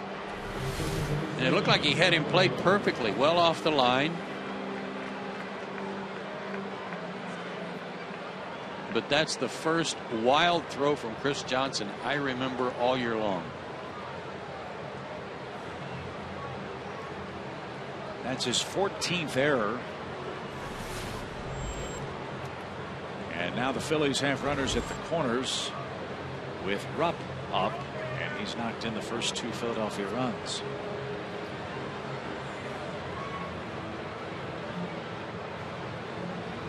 Chris's first error since the 6th of August. Is it really? I'm not surprised by that, actually. But you're going to have to dig long and hard to find another throw like that this year. Jordan Walden is up in the Braves bullpen.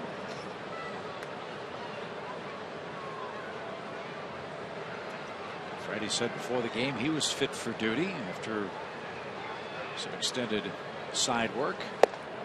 And that's a name we haven't really talked about, Joe, because the Braves need to find out what Jordan can or can't do as postseason play approaches. And it's like Jordan basically have to prove that they are fit and ready. And it can't just be, no, I feel better, I'm okay. No, it's, you're going to have to go out there and show us a little something, because from the standpoint of the staff, Jordan came back from that injury and did not pitch well in his 2 outings coming back. I don't know if he felt like he rushed himself or not, but he's been out again since then. No balls, 2 strikes, and blocked by Laird. It's now 1-2.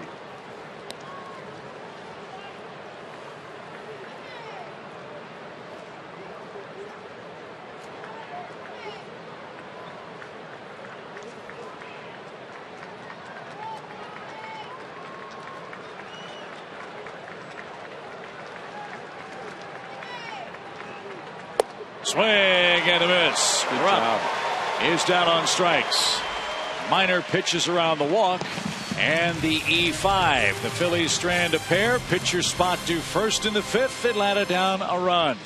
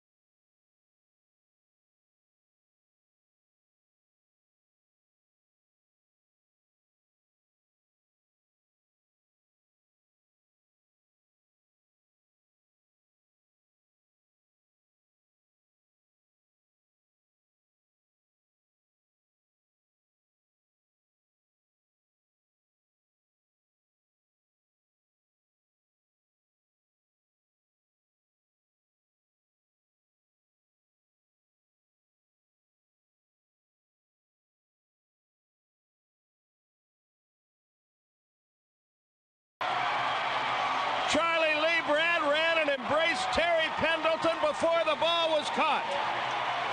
Greg Olson is out there. Somebody carried him out piggyback. I can't say who, but he wanted to share in this. Oh, that's a beautiful gesture. The Braves have done it. The magic number is 0. The Atlanta Braves are the champions of the West. And that is tonight's SunTrust shining moment. The 1992 Braves, who won 98 games and finished 8 games ahead of the Cincinnati Reds.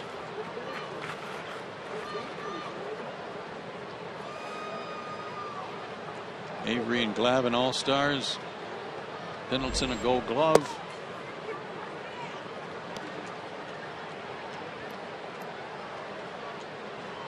Glavine a 20-game winner. Lee Brandt and Smoltz won 15 each.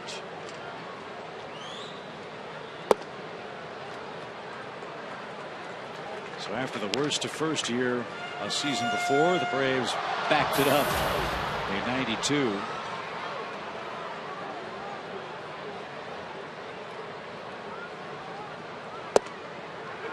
And of course, that incredible National League Championship Series against the Pirates, and then a 6-game loss to the Jays in the World Series.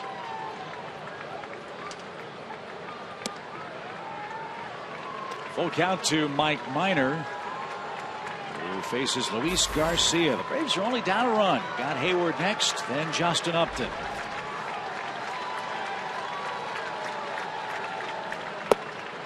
And Mike swings and misses and is retired for out number 1.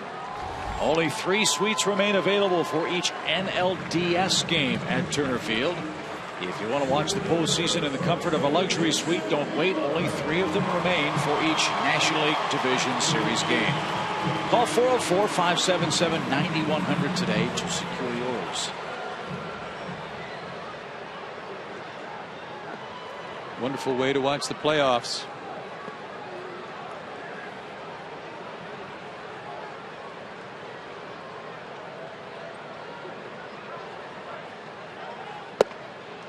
Strike for Hayward, 0-1 your count. Hayward on base twice more tonight. He singled and scored in the first. He walked in the 3rd inning. He had a good rip there, but was behind 0-2.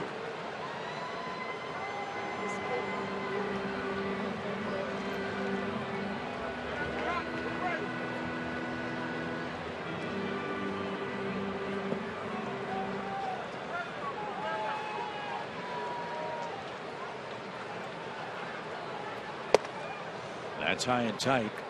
A ball and 2 strikes.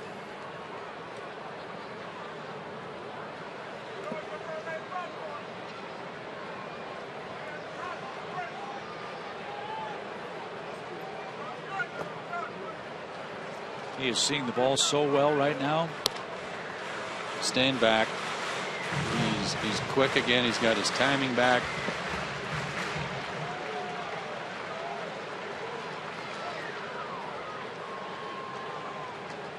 Got that look like you can't get me out.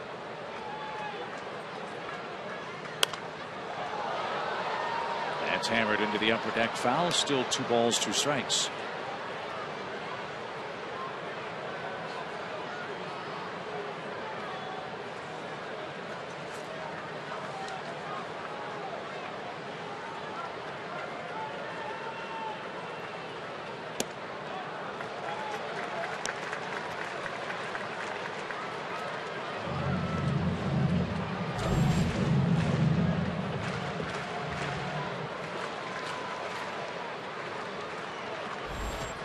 His control has not been good, but the results have been.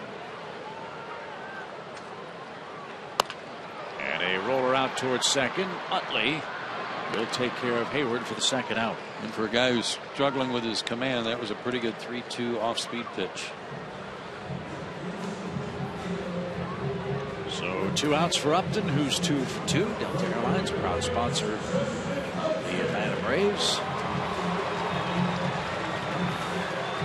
Upton can hit one underneath that sign and tie this thing up.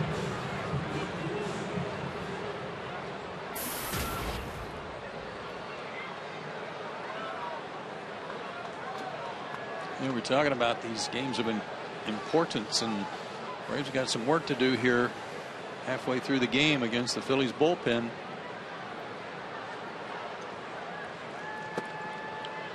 That's low. 1 ball, no strikes.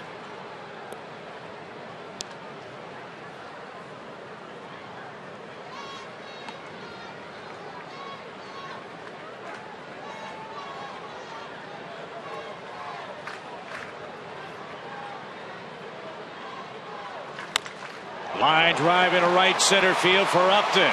That one skips past Hernandez. He'll have to field it and fire it back in late. Upton's 3 for 3. 2 singles and a double.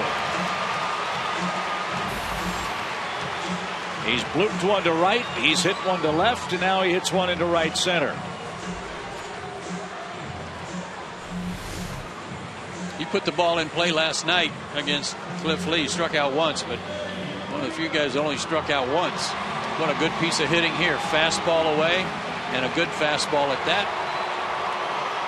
And again, he has been showing signs of really heating up over the last 10 days or so by doing just that, going the other way. Braves have the right man at the right time. Freddie Freeman with Upton in scoring position.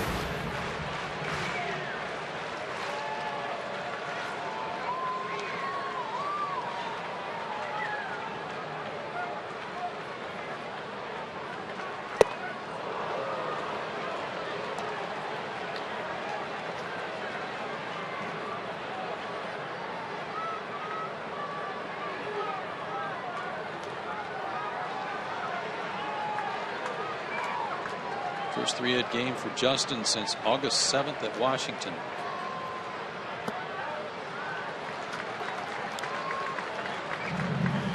Braves about hit the Phillies tonight 6-5.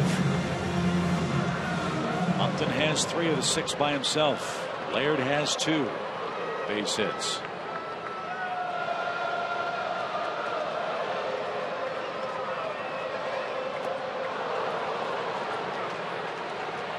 Chased a couple of breaking balls tonight, but you like the Braves' chances against this bullpen as much as they've struggled. You'd rather do it against some of their middle relief guys and not have to do it against Papelbon again, but their end is the source of a lot of problems for the Phillies this year.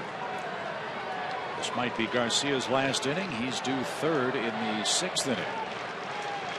2-2 pitch. And Freddie strikes out. Inning over for Atlanta in the 5th. Still 2-1, Philadelphia the lead.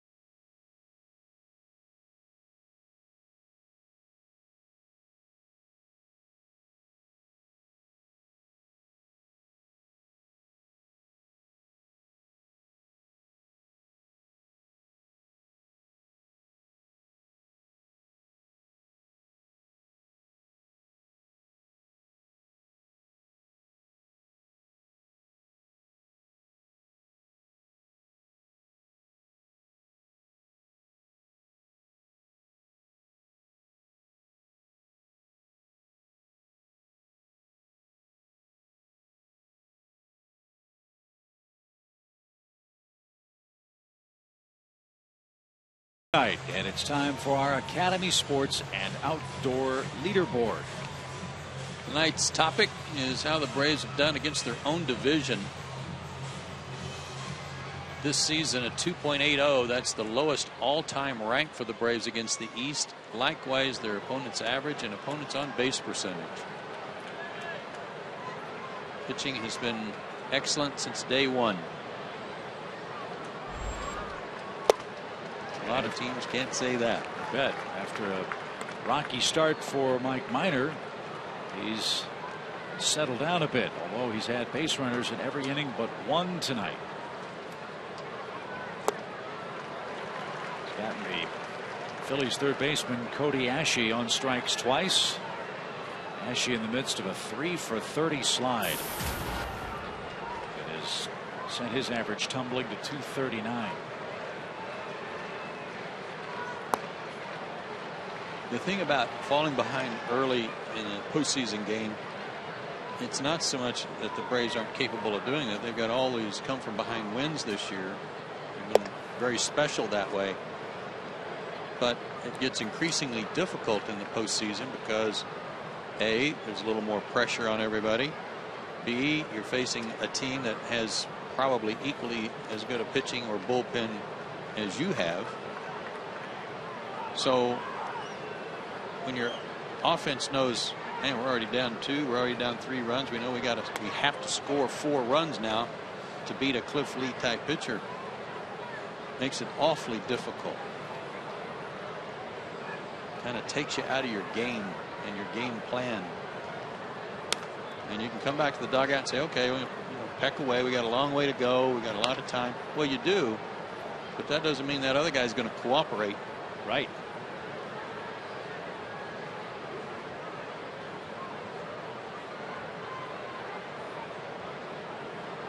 Minor was ahead 0-2. Now it's a full count.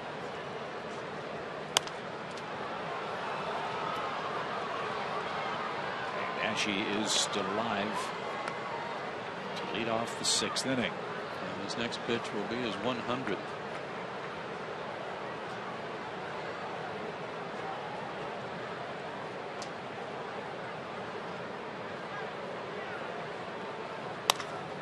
In the air toward left center. Hayward had Ashe played perfectly.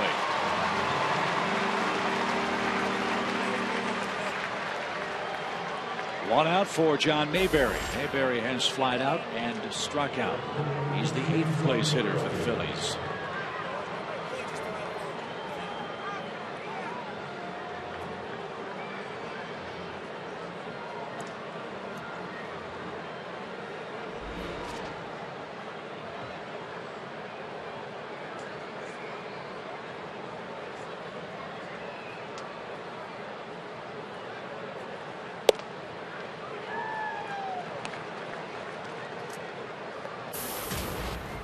.226 batting mark. But Ryan Sandberg likes Mayberry's RFD. Oh, hey.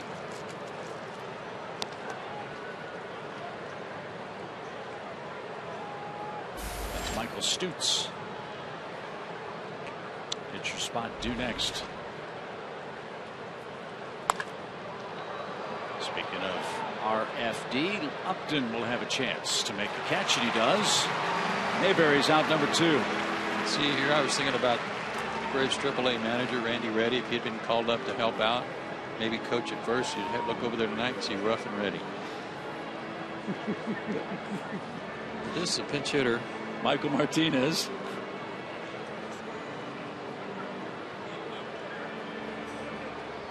With bases empty and 2 out. So Stutz will be the 3rd Philly pitcher. Garcia 2 scoreless innings. And a chopper up the middle. Anderton got a good break on the ball and makes the play. That's what the doctor ordered. Mike Minor has his second 1-2-3 frame. He turns things back over to his offense, down 2-1.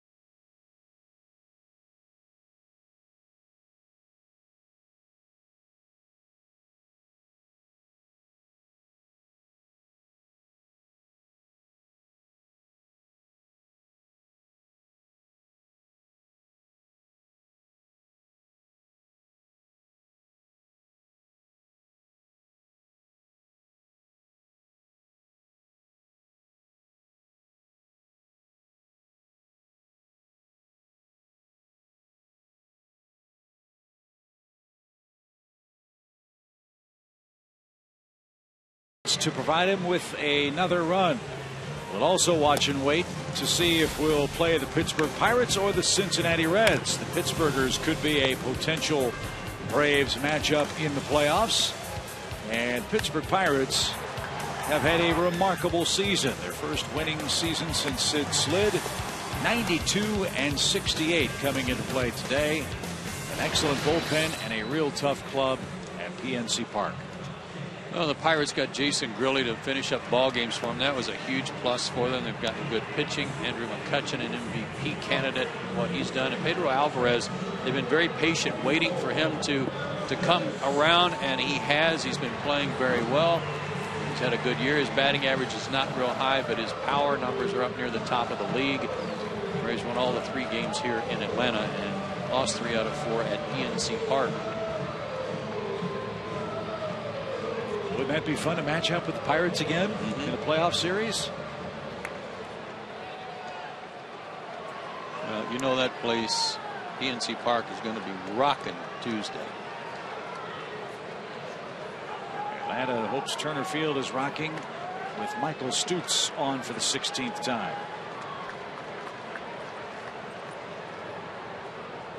This guy's been hurt and hurt and hurt. He was in 57 games for them 2 years ago. Last year he was only in 6 games because of shoulder problems that required some arthroscopic surgery. Knocked him out. This year you saw only 15 games. He had some right bicep tendonitis that's kept him out.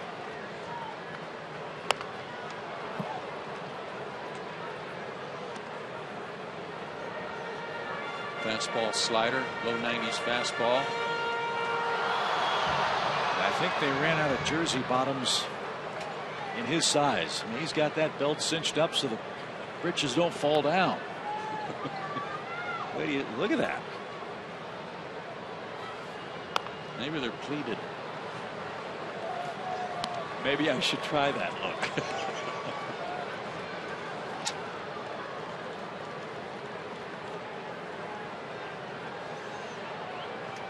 1 ball, 2 strikes for Evan Gattis. Chris Johnson and Gerald Laird to follow. Braves have had some scoring chances tonight. They're 0 for 7 with runners in scoring position so far. And it's even now at 2-2.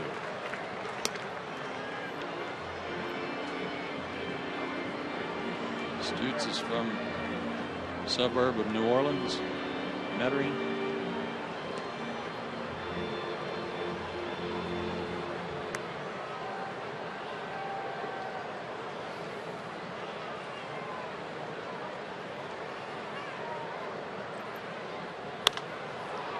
Breaking balls popped up. Evan not happy about that. Ashe at third. Puts the squeeze on it.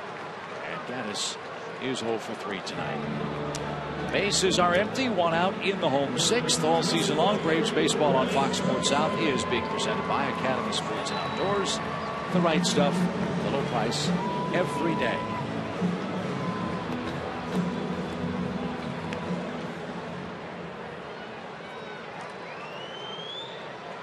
There's Johnson with 0 for. He's 0 for 2 with a strikeout and a ground out.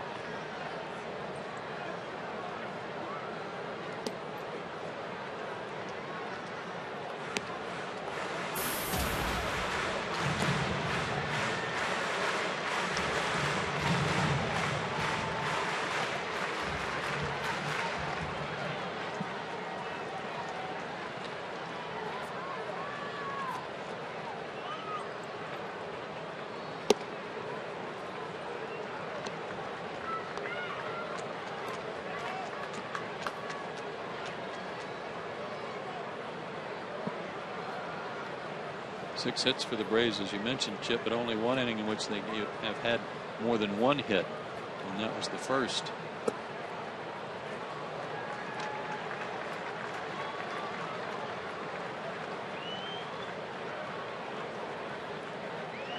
Good idea to take a look at one here, 3-0.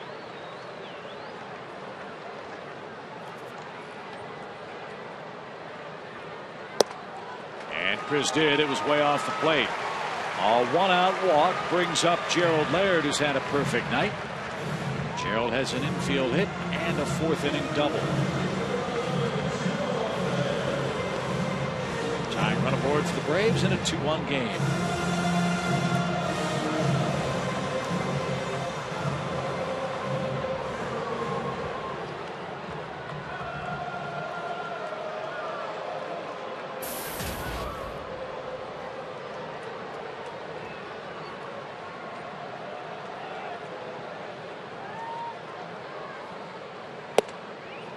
Tonight has his 6th 2-hit game for the Braves.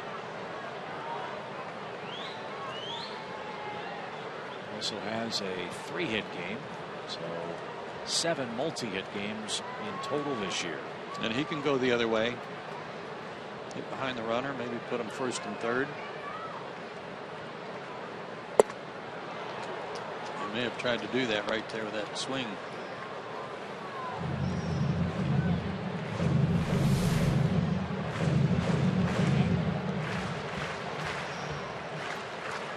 Bit of an inside out effort.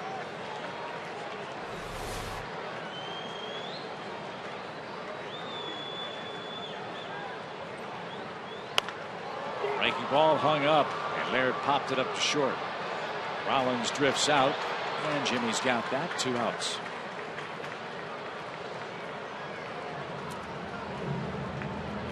Up to Andrelton Simmons to keep the Braves 6th alive. He's hit the double play and a slide to center.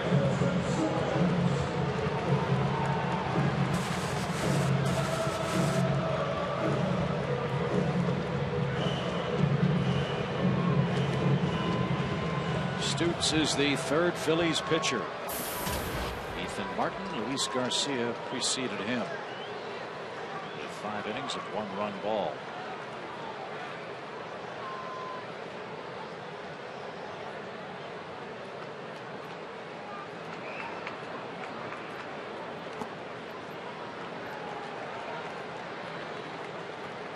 Rupp's been pretty impressive and smooth behind the plate for the Phillies tonight. He definitely has. Like Evan Gattis appears to block balls in the dirt very well. Well, if he needs to, he can block some with his neck. That's always an advantage. Mercy.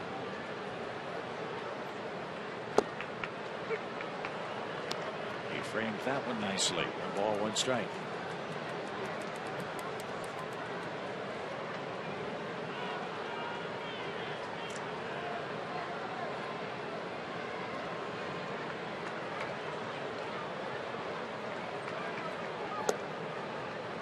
Just check. Stutz is listed at 6'1", 185. I don't want his scale. No. He's got some 235 pants on. Yes, he does. 2 balls and a strike. And over first.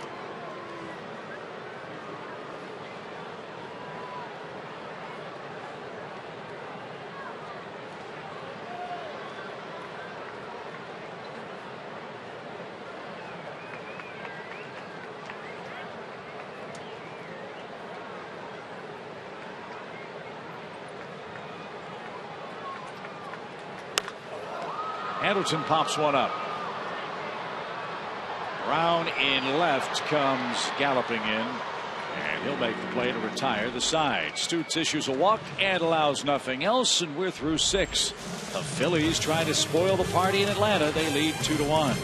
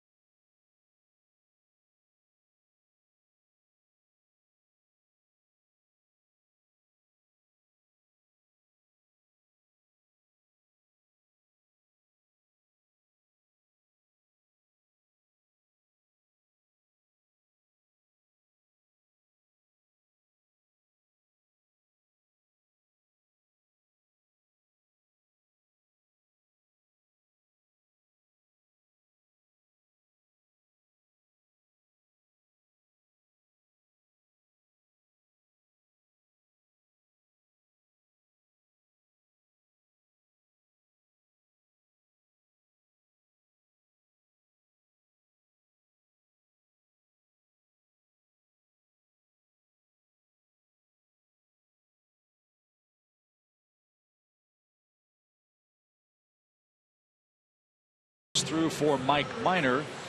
Mike went 6 innings, allowed 2 runs on 5 hits, and he will give way to the man answering our first AT&T call to the bullpen. And it's been a while since we've seen Jordan Walden pitch out of the Braves bullpen, but he gets the first summons tonight. Well, remember, he had the groin injury that waylaid him for a while. These are his season numbers: 52 strikeouts in 46 innings. There was a stretch there where he went 17 outings and only was scored on once, and that was from late May through June 29th. But then when he strained the groin, he didn't pitch from August 21st to September 12th, and his last 12 appearances have not been very good. 12 innings, 3 homers, 4 walks, 13 strikeouts. So tonight he needs to show that he's healthy and pitch like he did in the middle of the season when he was almost unhittable. When he's right, he is an extremely valuable bullpen weapon. He's got the top of the order.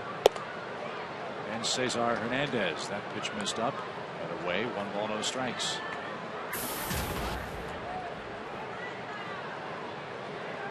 Two hits and a run for Hernandez. Braves in at third with Chris Johnson in case of a bunt attempt. Hernandez late. 96-mile-an-hour fastball. First pitch 95. I mean, what a great shot in the arm he would be for the bullpen if he's okay.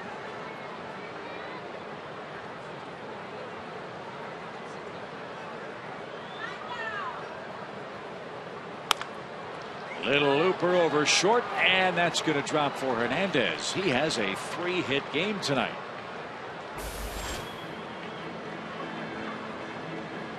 And that brings up shortstop Jimmy Rollins. And that makes it time for the Coors Light freeze cam. Jimmy Rollins, first pitch he saw tonight, first inning, right on the chalk down the third baseline, right over the corner of the bag. So says Dan Bellino, the third base umpire. And set the Phillies up second and third, nobody out. They went on to score 2 runs, and that was the Coors Light freeze cam, brought to you by Frost Brewed Coors Light. So fast man at first, Rollins in the box, and down a strike.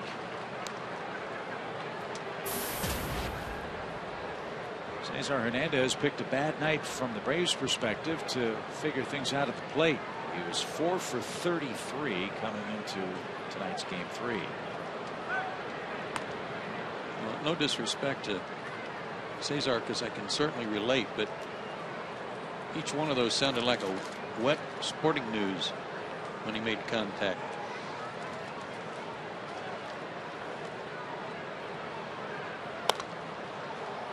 Strike 2 to Rollins.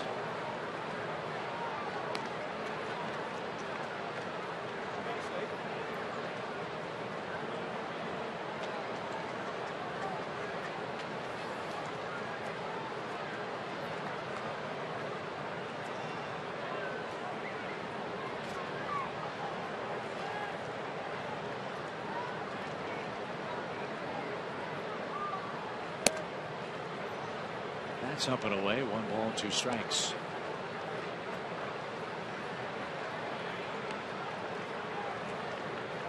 Scott Downs is loosening up in the bullpen behind Walden.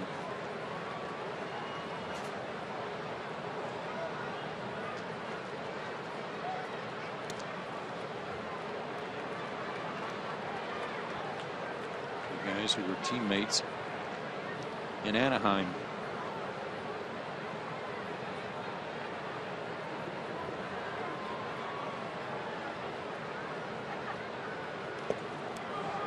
Laird tried to block it, recovered late.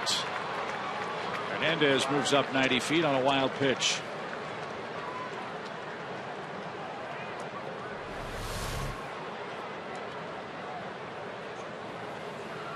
Well, that was a tough one to block, too.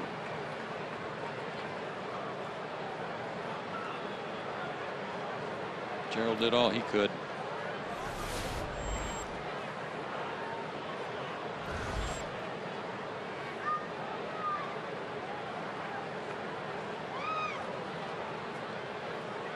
Insurance run in scoring position for the Phillies with nobody out.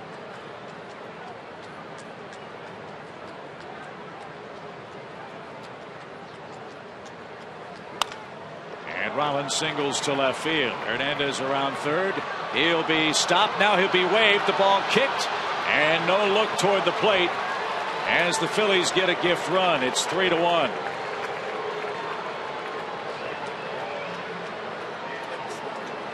It's a single and an error on Evan Gattis. No RBI. We've been bragging on Evan and his catching ability.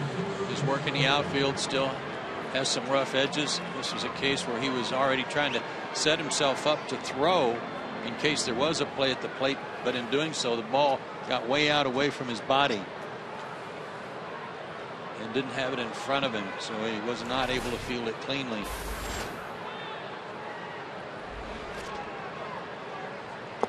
And in his defense, if it's anybody else running, probably except for Hernandez, they may not send him on that boot that was so close. But with Cesar's speed, he was able to get his feet back under him and keep going.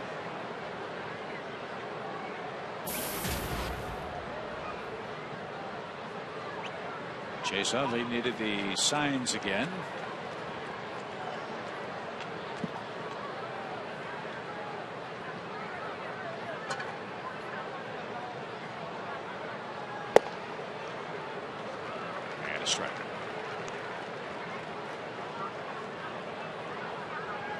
So Walden has surrendered runs in his last 3 outings. As Joe mentioned, this is only the 4th time he's been out there since August 21st.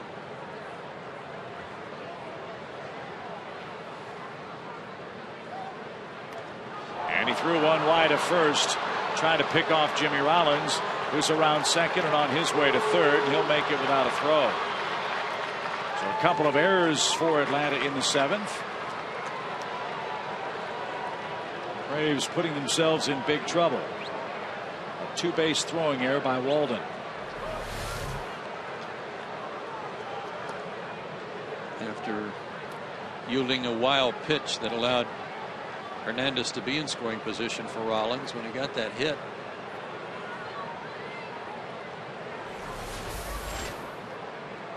A 3-error night for Atlanta. The first was a throwing error by Chris Johnson. No damage done. Now the infield comes in for Utley.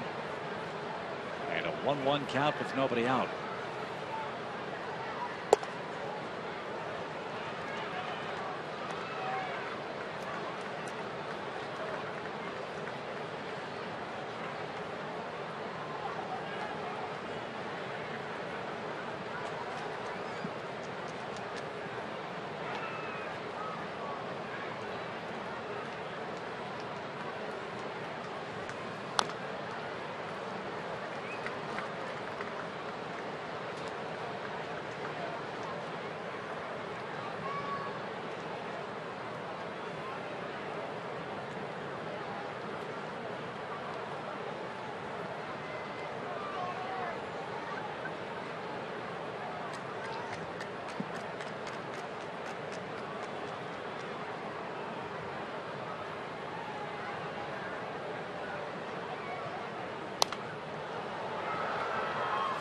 Chase is still alive at 2-2.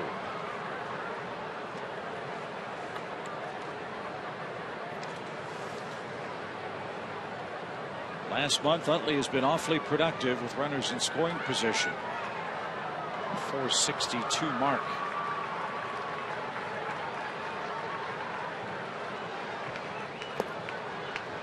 He'll hunt down every RBI he can get today and tomorrow. He needs 4 more runs batted in to enter the Phillies all-time in RBI's top 10 ranking.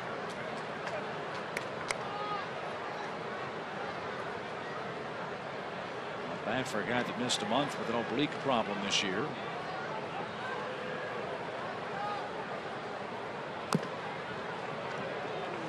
He is really battling here with nobody out.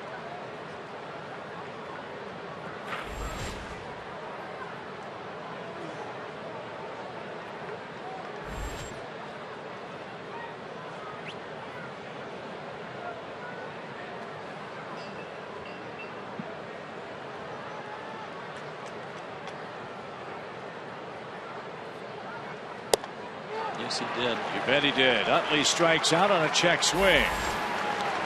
So Utley can't bring home Rollins. There's the first out. Darren Ruff, the batter.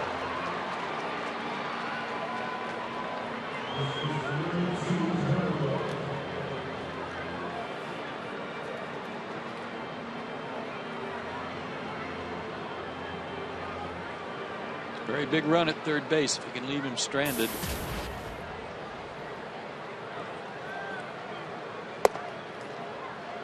Ball 1. Braves will have the 8, 9, and 1 hitters up in the 7th. Infield still in. And a good block by Laird. Walden's wearing him out in this inning. Chances are pretty good this may be Jordan's last hitter, even if he retires him, because Dominic Brown's up next, left-handed hitter. Downs, Scott Downs is ready.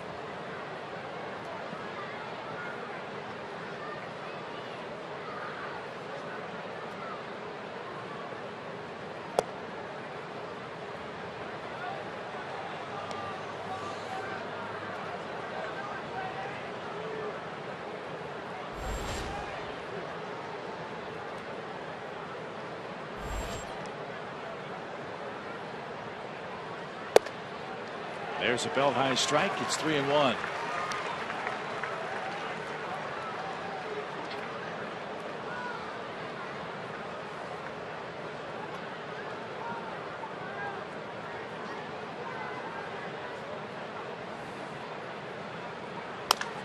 That's bounced foul at third. Full count. Can't expect to be on top of your game and really sharp with all your pitches with no more work than Jordan's had since the end of August. Velocity's there. It looks like his arm's okay.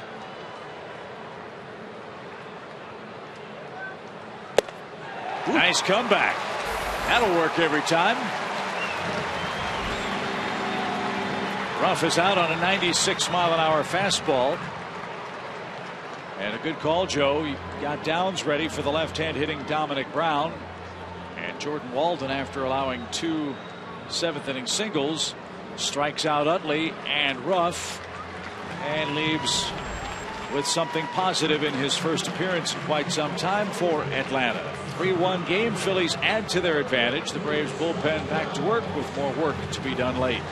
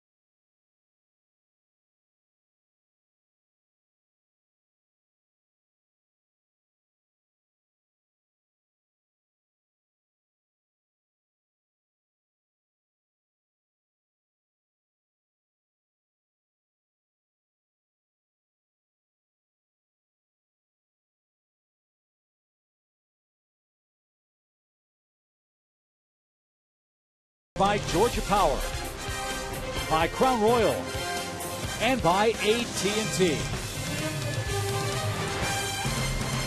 3-1 Phillies. They've got another big run 90 feet away, but now with 2 outs, the Braves have a lefty-lefty matchup working. They have brought on Scott Downs in relief of Jordan Walden. And this is an area of concern for Freddie Gonzalez and the Braves, and that's the left-handed relief. Now, Alex Wood, as you know, has been moved to the bullpen. He's certainly going to help give them some depth. But the reason for the concern is that Scott Downs against left-handed hitters is giving up a .345 batting average against him. 10 for 29, 5 walks, 9 strikeouts. So the next couple of days important to him too to get back on track. And you'll get a chance to do that against a left-handed hitter here with an important run at third base and 2 out. 4 hits, 3 earned runs in his last 2 appearances, which cover 2/3 of an inning for Scott. And he misses outside to Brown. 1 ball, no strikes.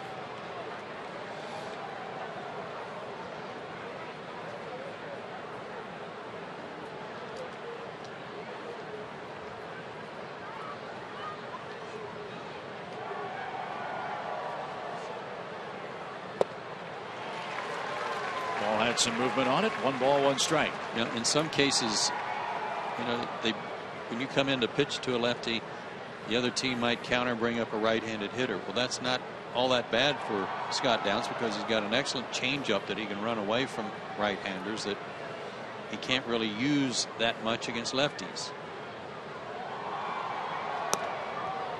Nice stab by Gerald Laird. That one nearly got to the backstop.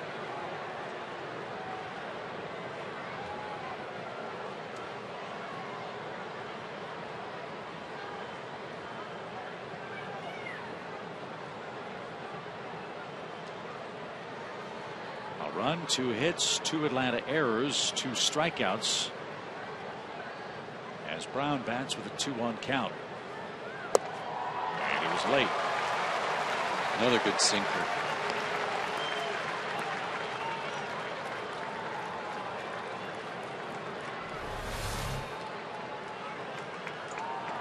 Really good late movement.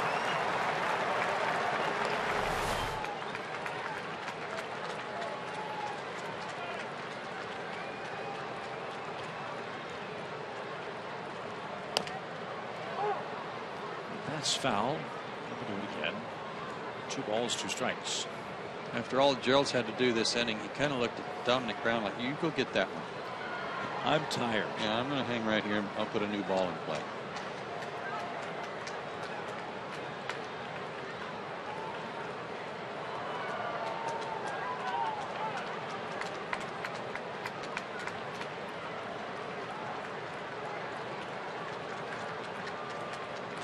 Two and 2. And Brown whacks a breaking ball into right field. That'll bring home the 4th run. He tried the curveball to start him, and it was one thrown at the middle of the plate and broke way off to the outside, so he didn't offer. So I'm not sure where they wanted this one, but decided to try something other than the sinker. And didn't get it where they wanted it. Had it in the middle of the plate. He was able to give Brown credit. He didn't flinch at all. He was on that. And yet another hit for a lefty. So close the book on Jordan Walden. 2/3 of an inning, 2 hits, 2 runs, 2 strikeouts. Pitcher's error hurt as well. And now Cameron Rupp bats and bounces one out towards short. Simmons will win the race to the bag at second. That'll force Brown and sends this game to the 7th inning stretch. The Phillies extend their lead. It's now 4-1.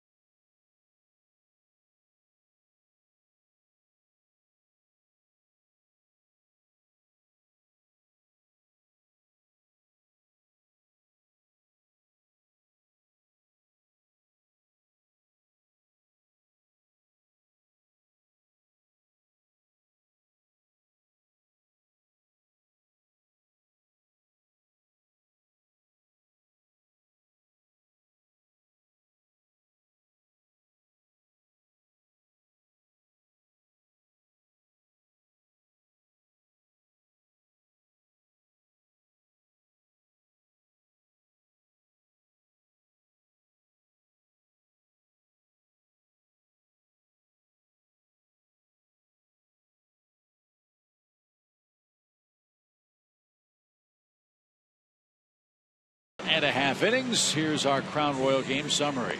Mike Minor got in some trouble in the first inning against the Phillies. First 2 pitches of the ball game. One was a bunt single by Hernandez, the other a double by Jimmy Rollins, and then later in the inning Cameron Rupp delivered a 2-run single with 2 out. Justin Upton has had a good night for Atlanta. He has 3 of the Braves' 6 hits. Here's how the runs scored in the first inning. Looked like Mike might get out of it. But Rupp fought off that fastball inside, hit it to center field. 2 runs were in. And then just moments ago, good piece of hitting here by Jimmy Rollins to left field. Hernandez was going to hold it third, but after the boot by Evan Gattis, the run scored. Scott Downs came in after a 2-base throwing error by Walden had moved Rollins to third base. The single by Brown brought him in. So, a lot of work to do for Atlanta's offense here late, down 3. Elliott Johnson, then Reed Johnson, then Jason Hayward. 4-1 Phillies. The Cardinals have already won today. If the Braves can't come back, they will go into play tomorrow a game back for home field advantage, needing help from the Cubs. Jake Diekman is on to pitch, and he is a tough hombre out of the Phillies pen.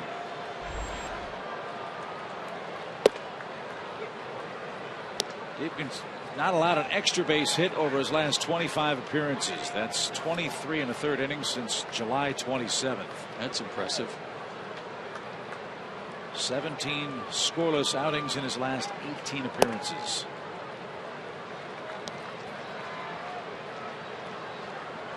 '93 to '97 fastball, hard slider, and a changeup.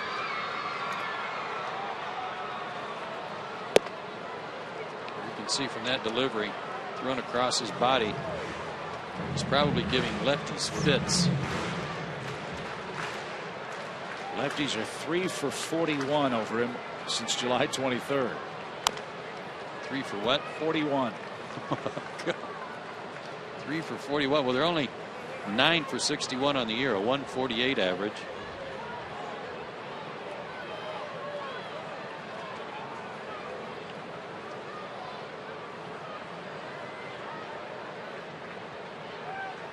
So the Phillies with a bullpen game are getting great work from Ethan Martin and 2 others so far. Garcia, Stutz, now Diekman, who has yet to record an out. Braves got their leadoff man on each of the first 2 innings, but haven't had one on since.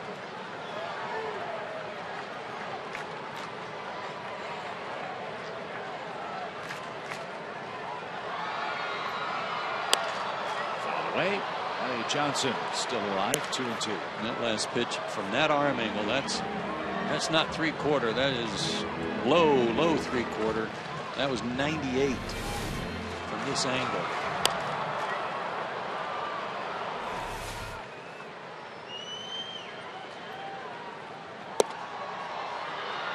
Good take. Hard to lay off that pitch. Again at 98. I don't remember ever seeing film of Ewell Blackwell pitching, but he had one of the great nicknames in the game, the Whip. This guy seems to have a whip-like arm angle and arm motion. And you're right, a good take by Ellie Johnson to walk to start the Braves 7th. There's a leadoff man on.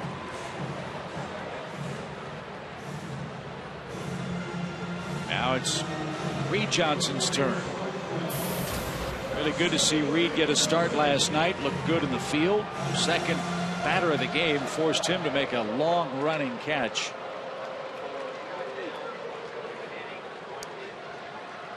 Reed got his 3 at-bats. Now gets a chance to face a tough lefty here, which, if he's healthy, will be one of his roles in the postseason. And a wise take outside from Diekman. 1 ball, no strikes. The Braves need Reed, as I said last night. They need him to be right. They need him to be healthy and have his timing back. Be tested here. Up the middle, Rollins slides, flips to Utley, and a first. What a double play.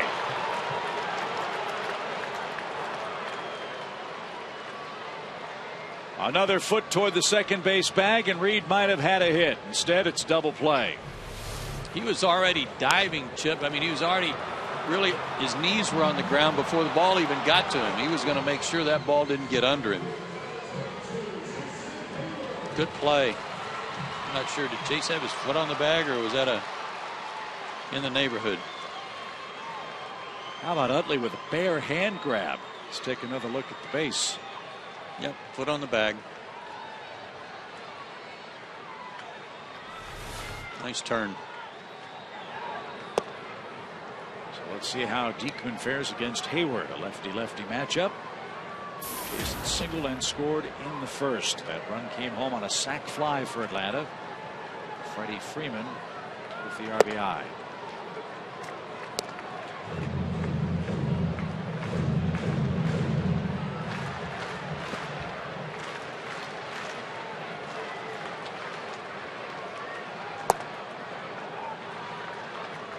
Phillies, after picking up a Johnson & Johnson double play, now look at Jason Hayward with 2 outs and a 4-1 Phillies lead.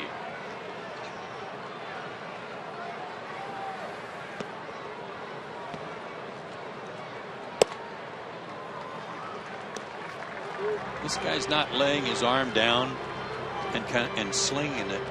He's still got, you know, the crook in the elbow where his arm angle. He's still got some leverage from his shoulder. It's helping him generate a lot of speed, arm speed, and velocity. He just walked Jason Hayward. Justin Upton's 3 for 3 tonight.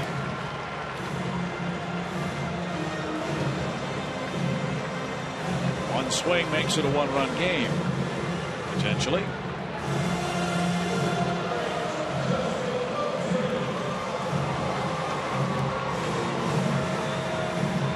Upton's hit 3 homers against the Phillies this year.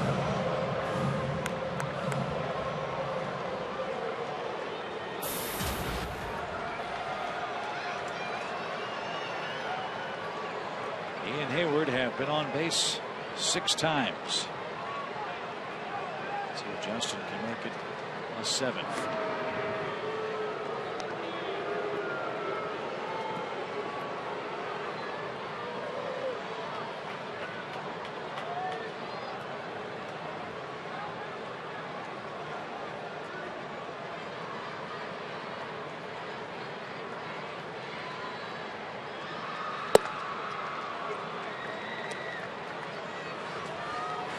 Actually throwing across your body like that, you're going to, that motion, that delivery alone is going to help create a little movement. As hard as he's throwing right now, it's kind of hard to get the ball to move down. That was a breaking ball. Uh-oh is right. Hayward. Did he get back? He did somehow. That was an awesome move by Jason with his arm. He didn't have his right arm on the ground when Ruff tried to tag him. He lifted it up. Watch this. He's going to be out. He missed him. Great call there by Mike Everett to see exactly what happened, and that is some trickery right there, folks. Great job, Jason.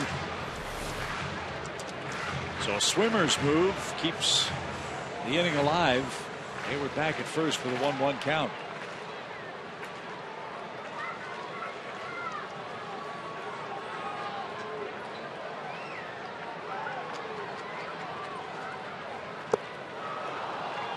But not for long as Upton swings and misses, and that retires the side.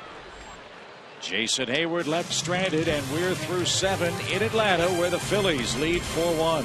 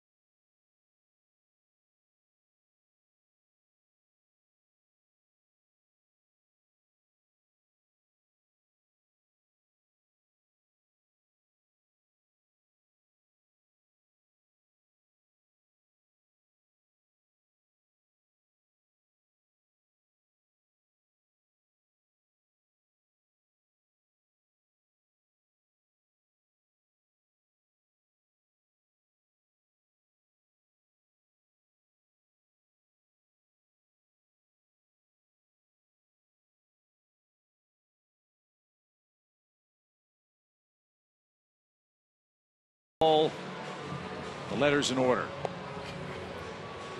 You get out of order, you got a mess. Took them 7 innings. But they're out in force. And hopefully the Phillies will fear the chop before the night is over. Back to our AT&T Universe trivia question. Name the last Brave with a 200-hit season. I can't see anyone but Chipper. I'm going to guess Chipper. Okay. I'll ride your coattails as I have all year. See if Chipper Jones. Come on, Chipper. Come back. Is the answer. Have we had this question before? Probably. I think we have, and we've missed it every time. Sorry, Marquise. Yeah. Darn it. Somewhere there's an evil statistician / graphics person laughing hysterically at us once again. All right, we promise we're going to get it right tomorrow. We got to finish the regular season in good shape, so we have a positive mind frame going into opening day 2014. Any chance we can get him to ask us the same question? We'd probably be 50-50 on it again. Yes, of course. I think it was a trick question. Yeah. No way. It can't be, right? As Anthony Farberou's on, 62nd game for Anthony. Cody Ashe greets him first.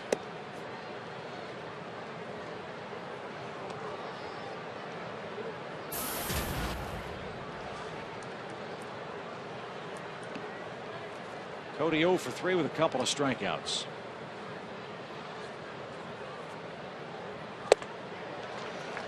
He's got a big long swing, doesn't he? Let's go back to last inning. Let's talk about Walden in the game. Okay. And Scott Downs coming in to try and finish it up. Freddie Gonzalez needed to find out if Walden's okay. When's a good time to do that? You got a game and a half left. And you probably don't want to do that if you've got a narrow lead.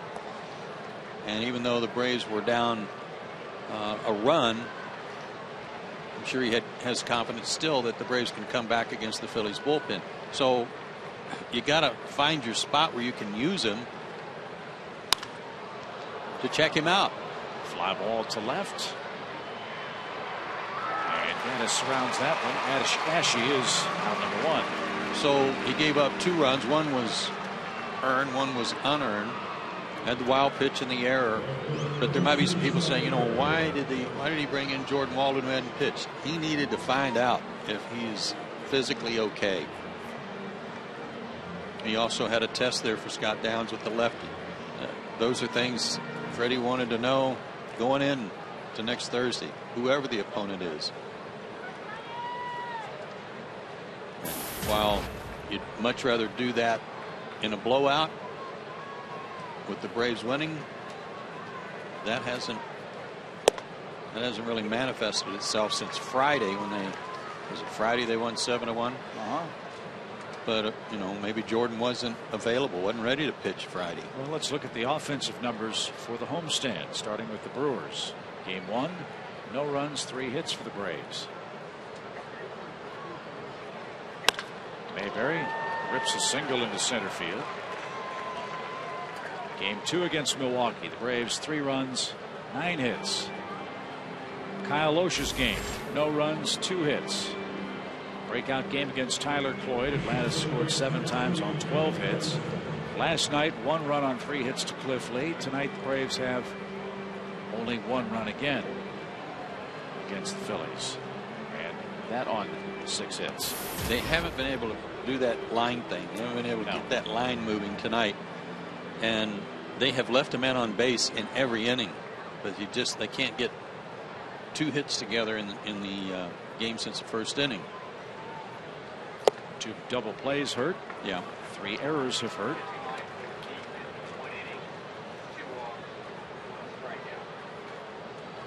Well, the Braves have had good luck against Jonathan Papelbon. They'll probably see him in the 9th. You can't always count on that because he can be pretty darn good. Kevin Franson's the batter with a strike. Man at first and 1 out. And Anthony had him swinging for the fences. 0-2. I think there ought to be a rule and when the next commissioner comes in, kind of like a junior varsity call-up thing. They do this in winter ball all the time. If your team doesn't make the playoffs teams that do can kind of add a couple of players off the non-playoff teams. So I think maybe it'd be a good idea, if you're so inclined. In the air to center. That's going to drop. Hayward tried to deke Mayberry, but John had none of that. 2 on, 1 out. Where you can, within your own division, yeah, you can't go outside. You can go borrow a couple of players for a week. Okay, I'm liking what I'm hearing. Keep going. No, I mean, Kevin Franson's one of those guys that always makes me think of that, because he's such a good pinch hitter off the bench. He's a valuable player. Yeah. Always gives you a good at bat. But, you know, just 2 players within your division. Has to be within your division, and then go get them. I'll take Cliff Lee right now. Okay. It's just a borrow thing. Yeah. A base hit the other way by Cesar Hernandez. Mayberry around third will be stopped. The Phillies have loaded the bases. So 3 straight singles allowed by Anthony Favaro. And the Phillies threatening to bust this thing open. They already lead 4-1. What a night for Hernandez. 4-hit game.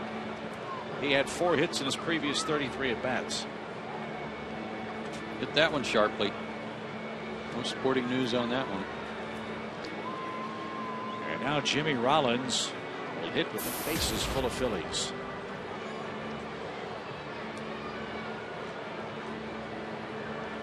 He was aggressive early tonight. His first 2 at bats, one at the first pitch. Not so much his last 2 at bats, but a good at bat against Walden when he went the other way.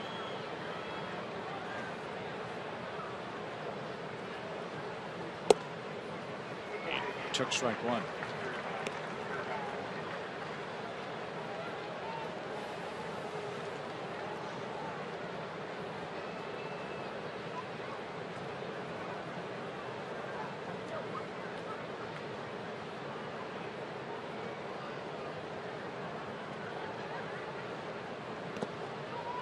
Another smother job by Gerald Laird. 1 ball, 1 strike.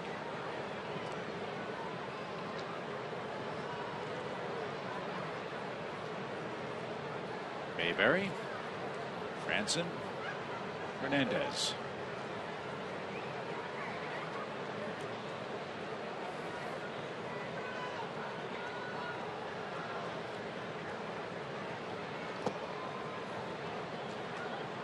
Now 2 balls and a strike.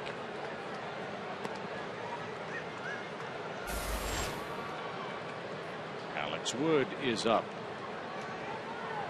He's up for Utley.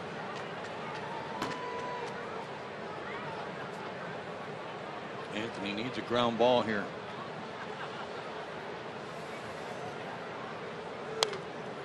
Oof. Rollins with a big rip. He was late though. 96. It was up and out over the plate, but he was late on it. Left-handed. I've always felt like Jimmy was a much better low ball hitter.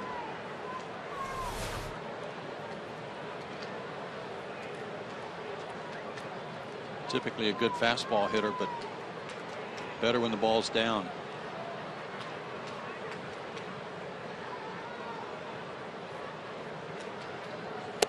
And he went fishing, and Barbaro gets a big strikeout. The bases are still loaded, but now there are 2 outs. And Alex Wood will be summoned to get Chase Utley in a 4-1 Phillies game. Walden, Downs, and Varvaro in relief have all allowed at least a hit. Let's see if Wood can stop that trend and this Phillies rally when we come back.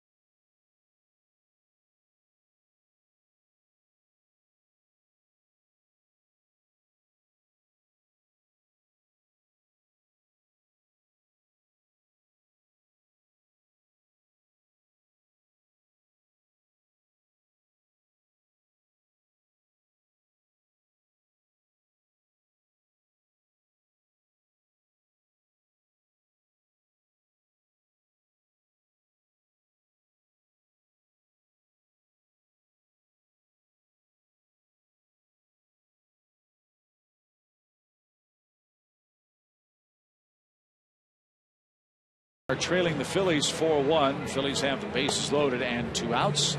Alex Wood is loosening up. Tomorrow's game, obviously very, very important. It's the final regular season game of the season. Your Chevron probable starters: Julio Teheran for the Braves, Zach Miner for the Phillies. Zach Miner's a former Braves minor leaguer and top prospect. He's been through a couple of different organizations since. Julio Teheran, however, will be tuning up for his first postseason appearance. Whether it's at home or on the road, we don't know yet. But he's had a great year, looking for his 14th win. And if this score holds tonight, the Braves will have to get some help tomorrow from the Cubs if they are to pull even with St. Louis for the best record in the league. If the Braves do that, by virtue of the tiebreaker, Atlanta would have home field advantage in the National League portion of the playoffs. First of all, they need Alex Wood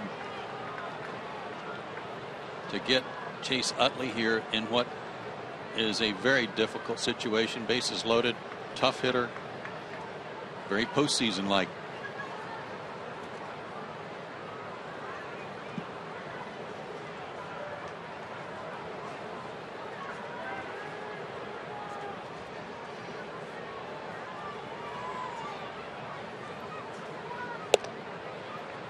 Up and away, ball 2. There's some aspects of Chase Utley when you have those close-ups of him when he's so relaxed down at the plate, kind of remind you of Adam LaRoche. Just kind of let me know when you're ready, because I'm ready. Hands are so soft and loose, waiting for you to deliver. You know what he's hitting with runners in scoring position this year? Negative. .330. It's probably not all that surprising, as good a hitter as he is, and all the things you were just mentioning about his approach to the plate. He's clutch. Well, he's one of the better hitters in the game. Yeah.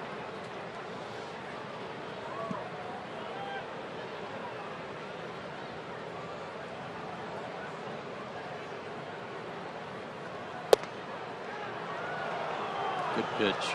Boy. Heck of a take, too. 3 balls and a strike. What a difference 3-1 is compared to 2-2 in this situation. Oh, perfect pitch and didn't get it. Dreckman's been very good tonight on those borderline pitches of giving them to the pitchers. Deep short. Simmons off the heel of his glove, can't field it cleanly, and a run is in. It's an infield hit for Utley. It's 5-1 Phillies.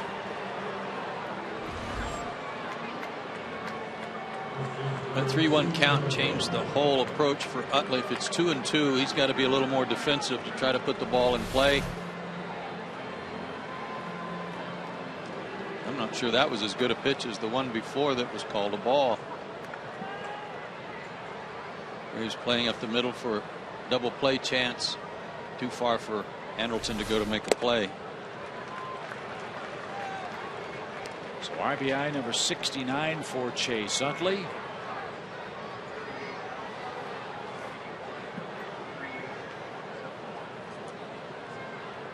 And Darren Ruff is the hitter with 2 outs. And he's quickly behind 0-2.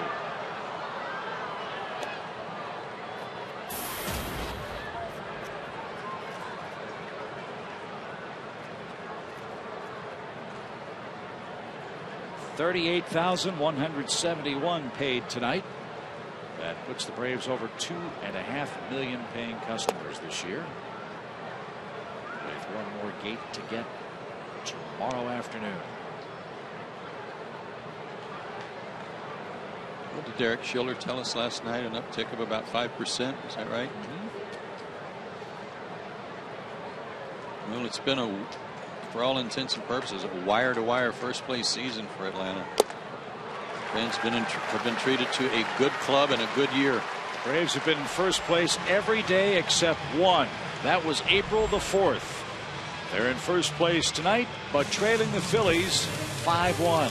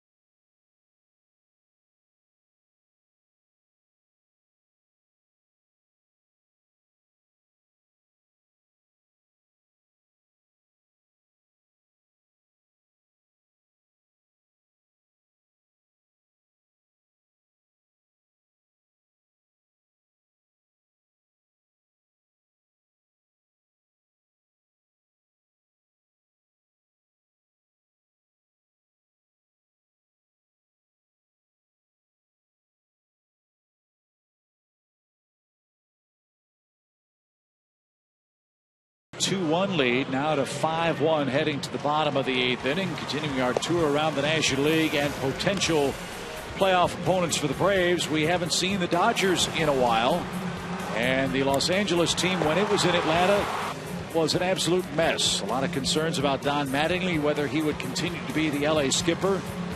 But once they got back to LA, they took off and ran away in the National League West. Braves pitchers against the Dodgers this year, a 1.88 ERA. Outstanding work there. Freddie Freeman, Ugla had good numbers against them. Yasiel Puig had just been called up, had played in one series before the Braves saw him out in LA, and he had a great series, 8 for 16 as you see. But Atlanta 5-2 against the Dodgers on the year. But that seems like ages ago, especially with the difference in the Dodger team.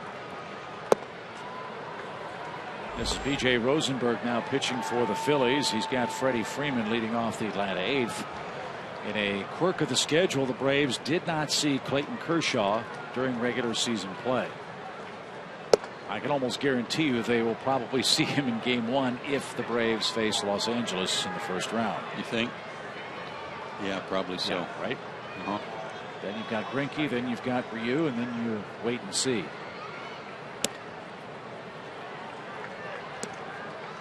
That's if the Braves don't rally or somehow wind up in a tie with the Cardinals tomorrow.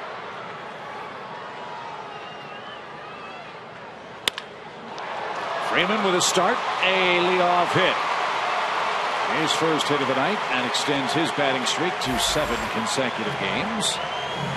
And he's aboard in front of Evan Gattis. Fans, when you purchase Braves 2014 season tickets, you'll secure rights to the entire postseason this year, including the NLCS and the World Series. To get your 2014 season tickets, call 404-577-9100 or visit Braves.com/season tickets.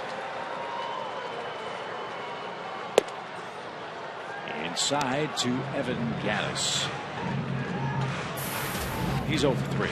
Rosenberg pitched here Friday night, worked a perfect inning, had a strikeout.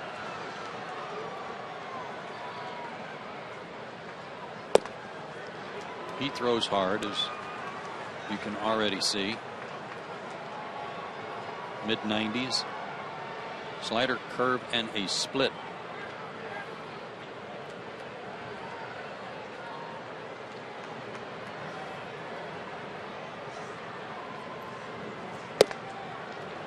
They're not pitching like a bullpen that's at the bottom of the major league staff numbers. Are these games tough to hit in the sense that as a hitter it would seem you don't get any rhythm because you might see 5 different pitchers as opposed to getting a second or third look against a conventional starter? Well, I'll say this. I'd rather see and take my chances against 5 of these guys than one Cliff Lee four times. Right. But think about it this way. Not everybody in the lineup saw Diekman. Not everybody in the lineup saw Michael Stute. So it's not like you're seeing all those guys. You're just seeing a couple of them. And you've got good scouting reports on them because you've seen them all year. Fouled back by Gattis. Had a good cut. 2 balls, 2 strikes. But to your point earlier, from the Braves standpoint offensively, this game has not had much offensive rhythm to it. Base runners everywhere, right. Every inning. Just nothing back to back since the first inning.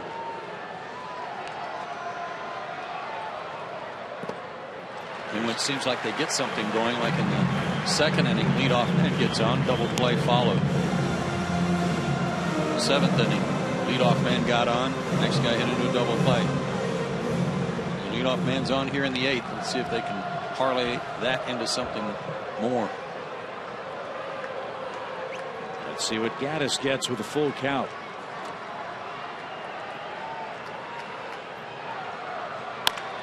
A shot past Utley into right field. That is an encouraging sign too. I can't remember the last time Evan Gattis had a clean hit to right field for the Braves. Took a little off his swing to make sure he put it in play, and he found a hole. To your point, though, Chip, as we see that swing, fastball up and away from him a little bit. Gaddis, Chris Johnson, Laird, Simmons, and Elliott Johnson have all seen a different pitcher every at bat. So to your point, yeah, you can obviously see over 3 at bats and see different guys. It's going to mess with you a little bit, but you've got to be ready to make those adjustments. You've got to be ready to go over the scouting reports in the dugout before you get up there, knowing that you're seeing somebody different this time. I don't think it's any different than coming up late in the ball game in the 6th or 8th and having different guys being run out there in a close game. Chris Johnson had a good cut and fouled the first pitch from Rosenberg away. Chris looking for his first hit of the night. He's 0 for 2 with a strikeout, a ground out, and a walk. Braves have had some big comebacks against the Phillies before. Can they do it tonight? Even count.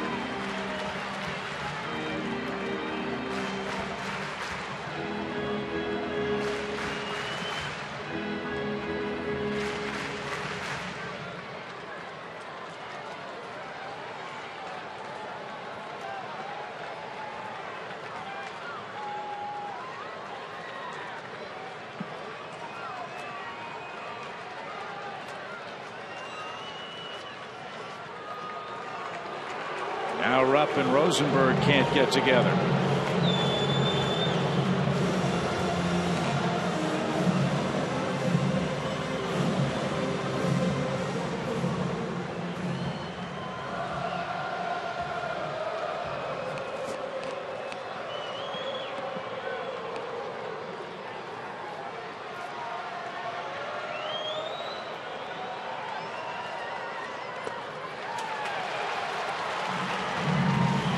Another impressive stop by young Cameron Rupp. That saved a couple of bases. 2 balls and a strike. Pretty obvious his defensive skills are very good, and part of the reasons he's in the big leagues.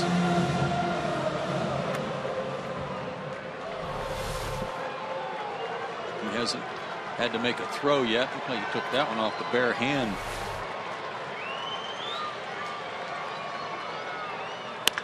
Sharply hit toward Ashe at third. He'll step on the bag and throw to first. A double play. Atlanta's hitting to 3 double plays tonight. Gaddis at second now with 2 out. All you can do is hit the ball hard. Make a good swing, hit the ball hard. Can't always guide it. Can't always hit it to the open hole. That ball was smoked by Chris.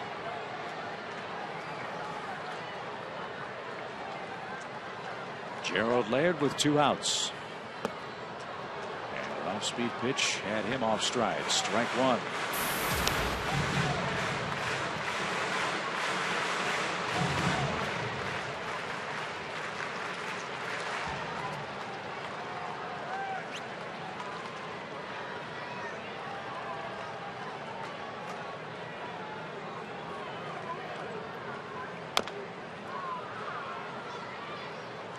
Now Rosenberg with new life, quickly ahead up on Gerald Laird, 0-2.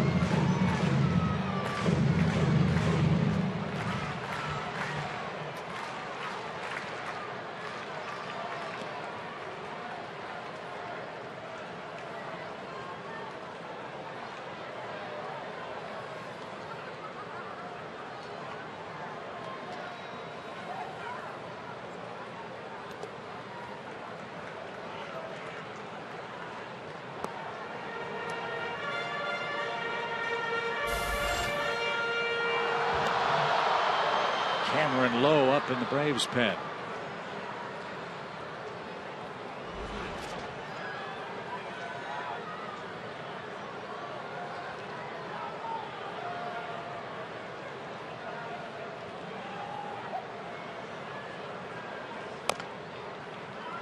Gerald's giving him a battle. 94, 95 running in on his hands. Keeps fighting it off. Might have been his split. I don't think he throws his split that hard, but you can see him going to the glove when he gets his sign to get the grip on it.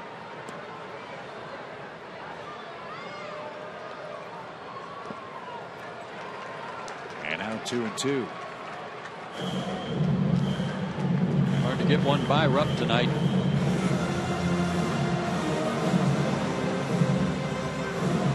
I think he's sporting the orange nail polish. He might be. That area right there around the plate, the way he's been blocking, is kind of like a I don't know, a Rupp arena kind of area.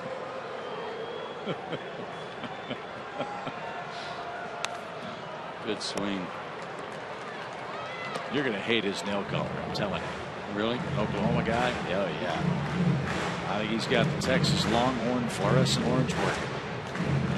Well, that's where he went to school, right? Yeah.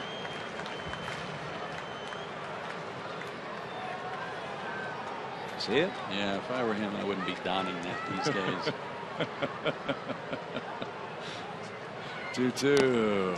And Laird, another good effort to stay alive. 14 blocked balls by Cameron Rupp.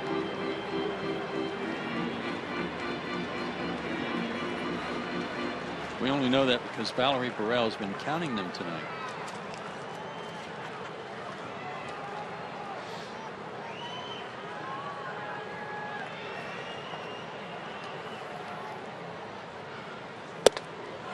And a swing and a miss. The Braves made things interesting against Mr. Rosenberg, but a double play and a strikeout ends an 8th inning threat.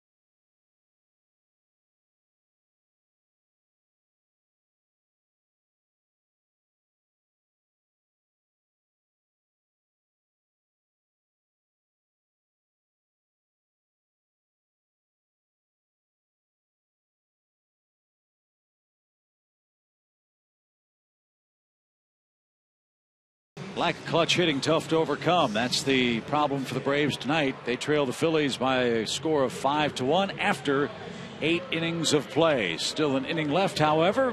After our ball game wraps up, we'll join Braves Live, presented by AT&T. We'll hear from the skipper, Freddie Gonzalez. We'll get sound from the locker room, and we will take a look at tonight's highlights. Braves had some chances to score. They've left 8 men on base. Couldn't string together any hits tonight.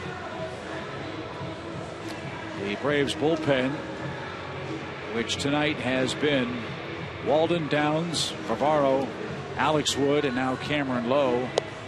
Each of the first 4 men in relief have given up at least 1 hit tonight.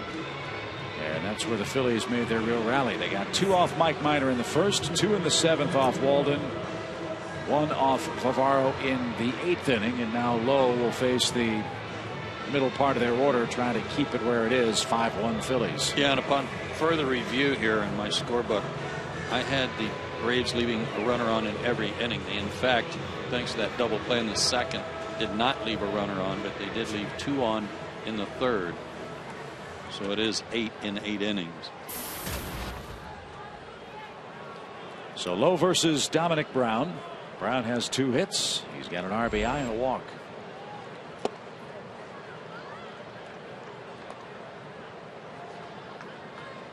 what we hoped wouldn't happen from Mike Minor's standpoint did indeed happen. A couple of early runs, and the Braves have had to try to play catch-up ball all night.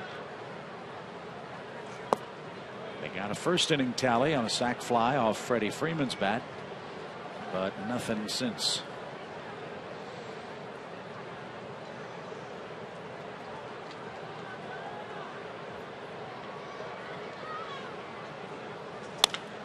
High fly to center. And Hayward is there. And Jason's got that one out.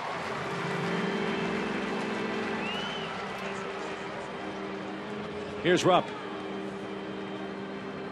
His 2-out first inning single brought home the first 2 Phillies runs. And Mike Minor was in immediate trouble. Remember the bunt single by Hernandez. Rollins doubled on the next pitch. Chase Utley popped up the 3rd pitch of the inning.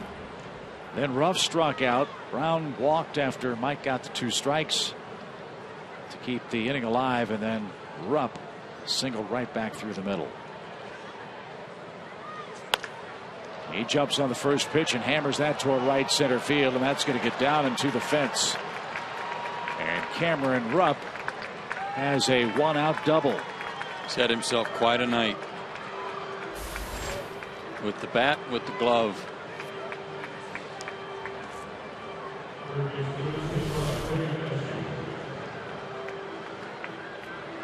A slider that didn't go down as much as Cameron would have liked. That's what it looked like anyway. Well, that kid was at Texas. Folks at Baseball America projected he might have been a first-round draft pick, but his bat wasn't nearly as good as his work with the glove, as you mentioned. So he dropped to the 3rd round, and that's where the Phillies got him. And who knows, maybe they've got their catcher of the future playing for them this September. They do have some decisions to make about their catching core for 2014. A lot of great players taken in the 3rd round.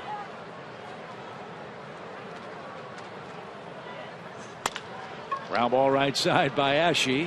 Elliott makes the play, runner to 3rd. And 2 out. 3rd rounders these days find out a whole lot faster than they used to, huh? Mm-hmm. Yep.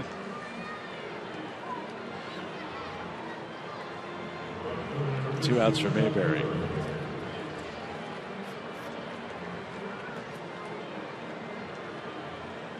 In the 9th, the Braves will have Simmons, Elliott, Johnson, and then we'll see. Anybody up in the Phillies pen? Yes. He was a moment ago, Mr. Papelbon. Okay. And still is.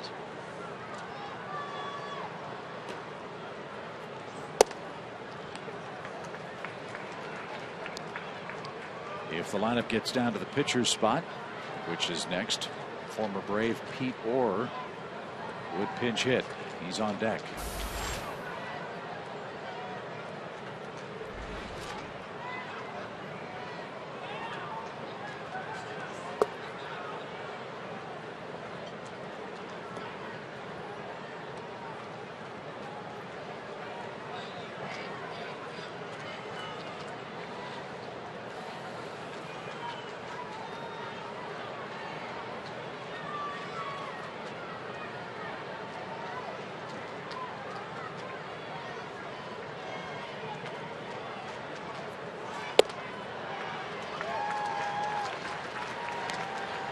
One hit the spot. 1 ball, 2 strikes.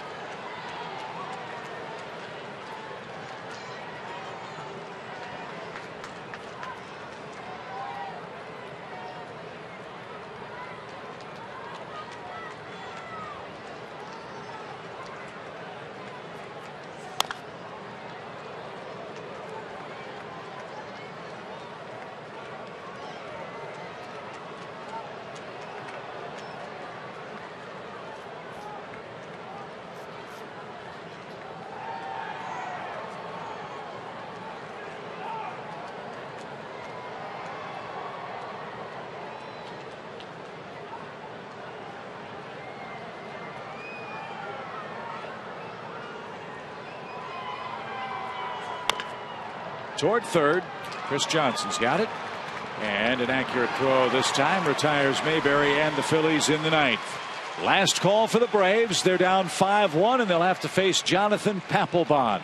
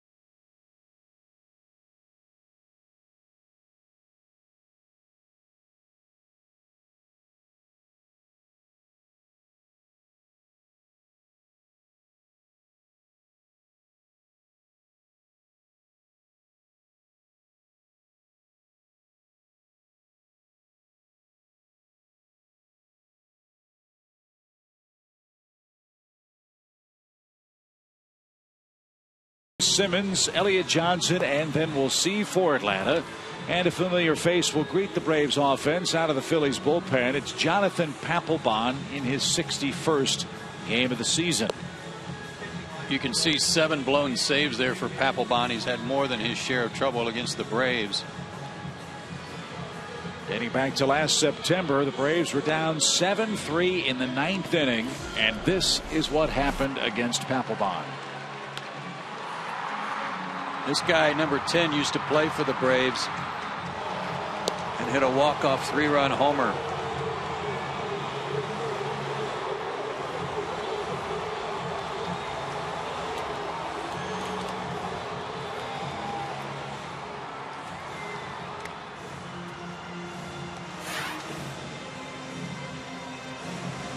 So Atlanta needs 4 to tie, 5 to win in the 9th. Andrelton Simmons, the man that will get the inning started. Andrelton hit into a double play in the second. A beautiful double play started by Jimmy Rollins.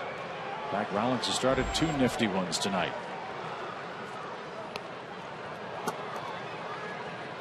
And punted back to the screen, strike 1. I'm not sure Andrelton really wanted to make contact there. I think he might have just been showing that to take a pitch to see if Papelbon could throw a strike, and ball found the bat.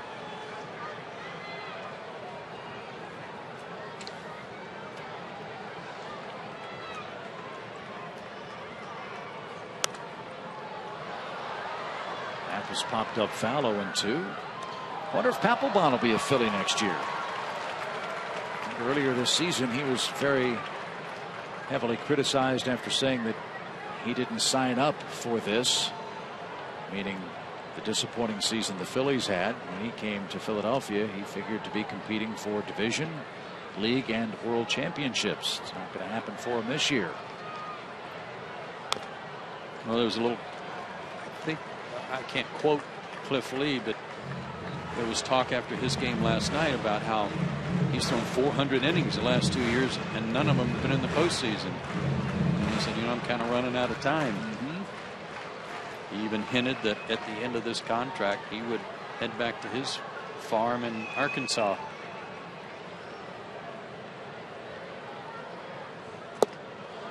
Good off-speed pitch, retired Simmons.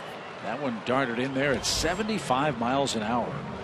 One of the things that we noticed when we saw Papelbon lost last in Atlanta was how he kind of slowed his delivery down and telegraphed his off-speed pitch.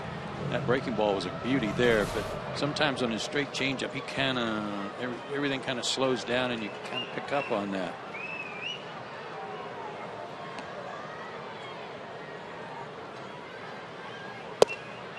Elliott Johnson, the batter, with one out. This is not a save situation for Papelbon. The lead is too big. He needs one more save for 8 straight years of 30 or more. In the history of the game, only 2 other closers have done that. Mariano Rivera did it for 9 consecutive seasons from 2003 through 2011, and Trevor Hoffman 8 years in a row from 1995 to 2002.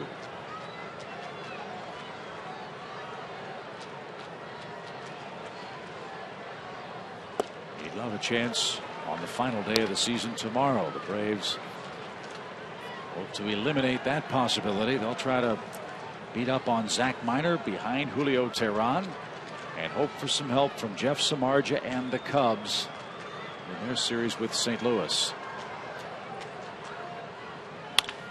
Back through the middle. Papelbon deflected it. Couldn't come up cleanly, and Elliott Johnson's aboard.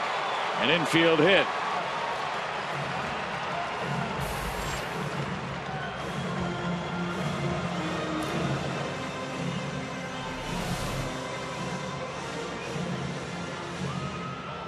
Got on him pretty quick, that one hopper, and the way he falls off to the first base side, he wasn't in a very good fielding position. All he could do is kind of defend himself.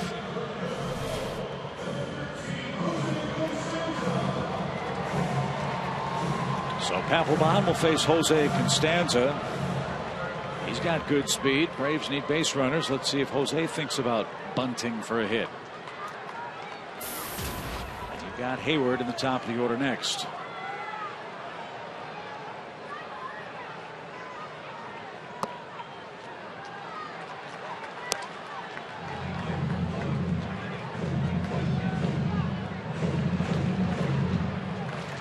Jose, a solid year at Gwinnett, hit .276.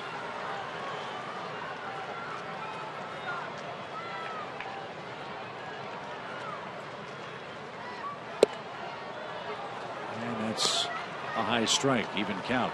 But he made him throw him a strike. Good idea.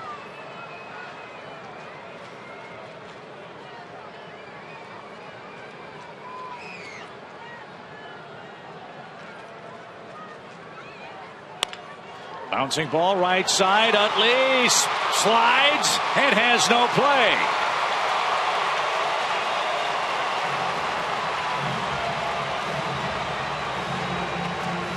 Caught the ball, but even if he had caught it and not slid like he did, he had no play at first because Papelbon didn't cover.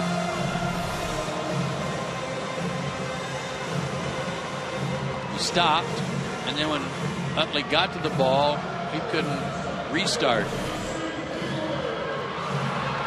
Well, there's 2 of the runners Atlanta needs. Need one more for Justin.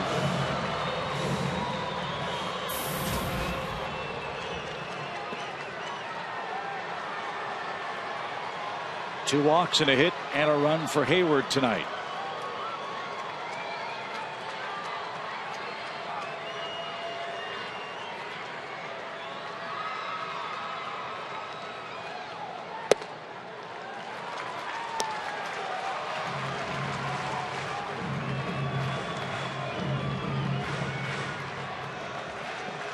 Keep the line moving, fellas. Down 5-1.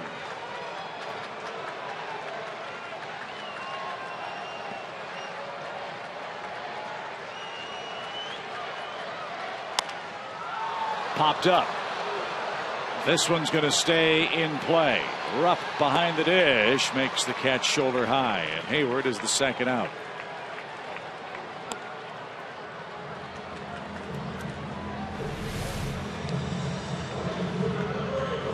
Oh boy, he got a good fastball to hit, one that he likes, up and out over the plate, but under it. You can see Jason talking that ball. Yeah, he was. Get out of play. But no such luck. So Upton hits. Justin 3 for 4 tonight. 2 singles, a double. He's also stolen a base.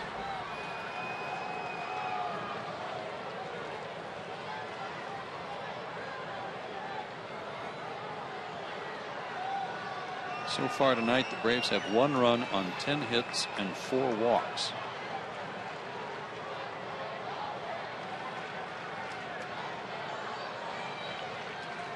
The big hit has escaped him to this point, and another block by Rupp. His fingernails might be orange, but his body will be black and blue. That's the truth. Very impressive night.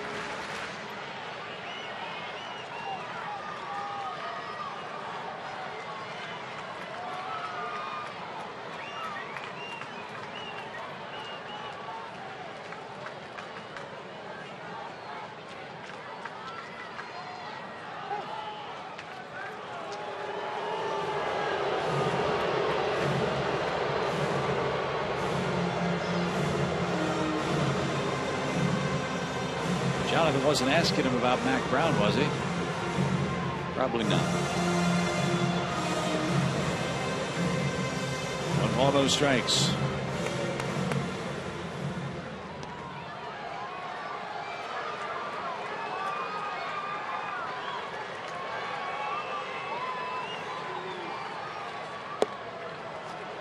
Took something off, and that caught a corner.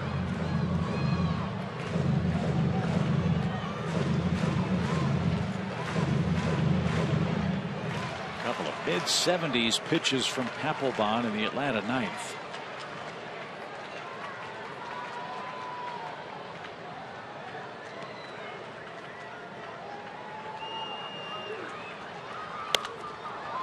And another one that's popped up right in front of the Phillies dugout, but into the stands foul.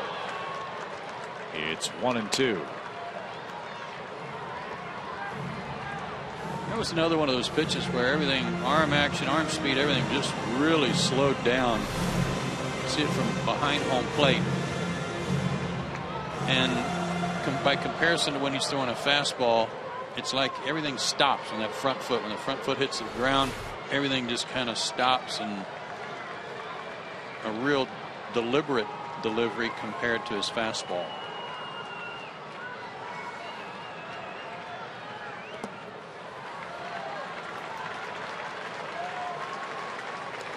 Two and two.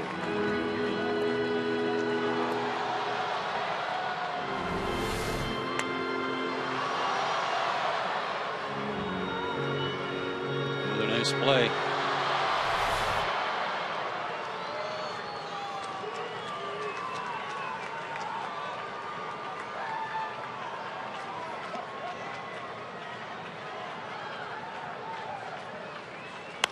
Swing and a high fly ball towards center. Hernandez back. Warning track. Wall. Can't get it. It's gone.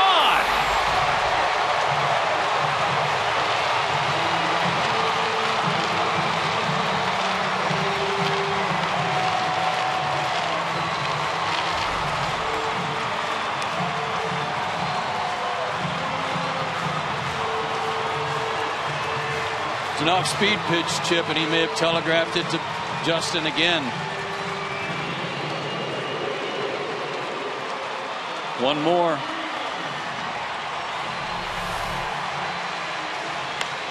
Hanging breaking ball. Hit it a mile high, and the wind's blowing in, so I wasn't sure this was going to get out or not. Looked like Hernandez was about to make a play on it. 3 in the ninth for the Braves, makes it a 5-4 score.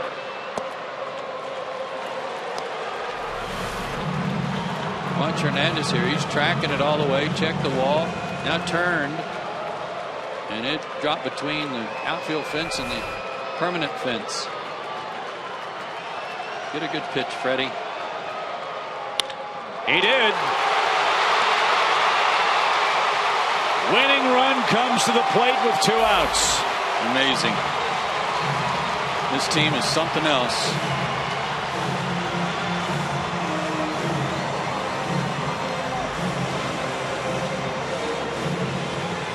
They've done it all year. Last at bat wins. Comeback wins. A chance to stun the Phillies if Evan Gattis can do some 9th inning magic. First 4-hit game for Justin Upton since May. He had one in April, one in May. We all know how that got his season going. Listen to this place.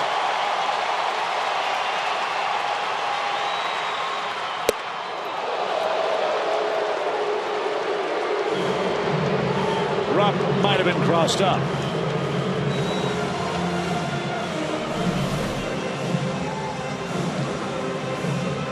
Absolutely, he was.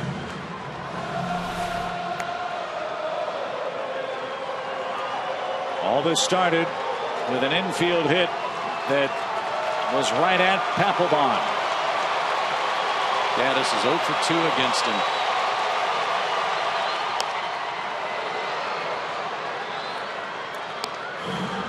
Late on that one. I'm not sure what Evans' plan was there. He wasn't thinking about turning on it, and that wasn't Papelbon's best fastball, I don't think. That was like 92. And it had a little riding action, kind of came in on Evan.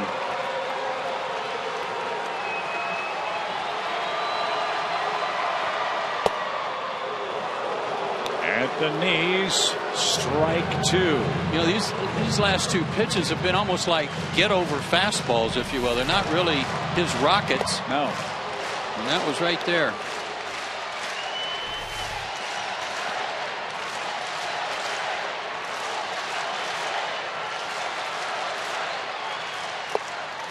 Ooh. And you're right, Joe. Anywhere from 75 to 86, and he's humped up to 91 or 92. Yeah, it's not the overpowering fastball that you expect. He may be saving that. But his scouting report's 94, 95.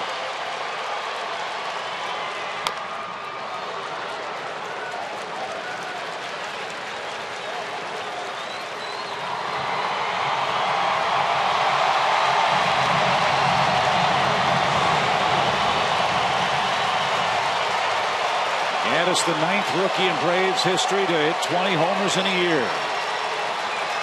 Number 21 would walk us off in the win column. And turn this place upside down.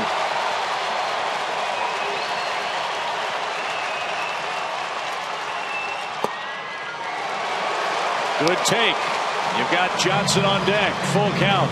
He is really aiming at fastball. He's not slowing his motion down like he was on the changeup and like he has been doing on the off-speed stuff. But it's almost like he's just trying real hard not to make a mistake.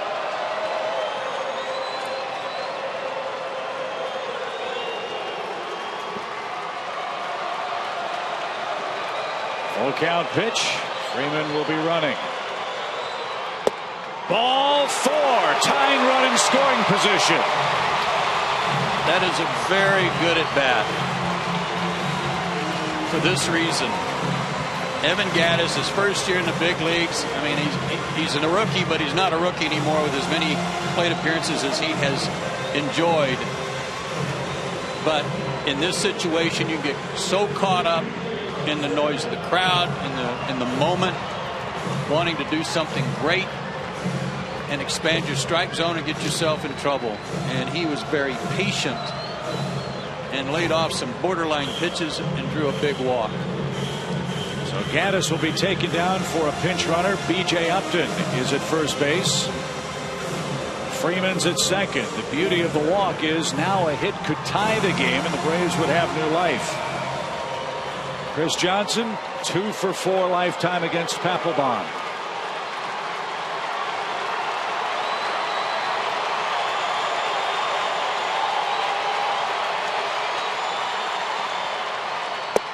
Strike at 90 miles an hour at the knees. Chris had a really good swing his last time up against Rosenberg when he hit that shot right at Ashe at third base.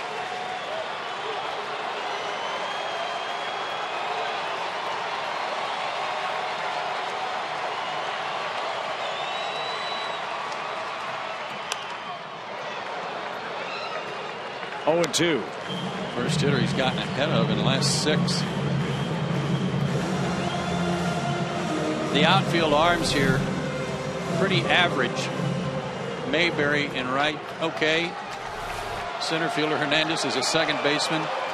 Dominic Brown's had a bad foot. Don't know how much he can really charge the ball. Johnson was a hero with 2 strikes last night. And he fought that one off to keep the game alive. Still 0-2.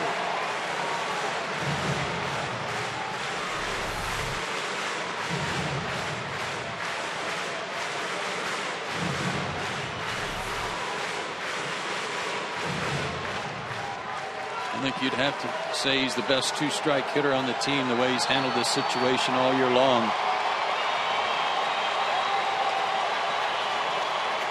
Improved it again last night.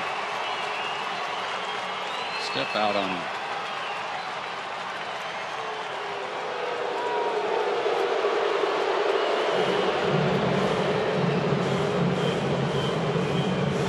And the Phillies bullpen is getting busy. Justin DeFreitas is up.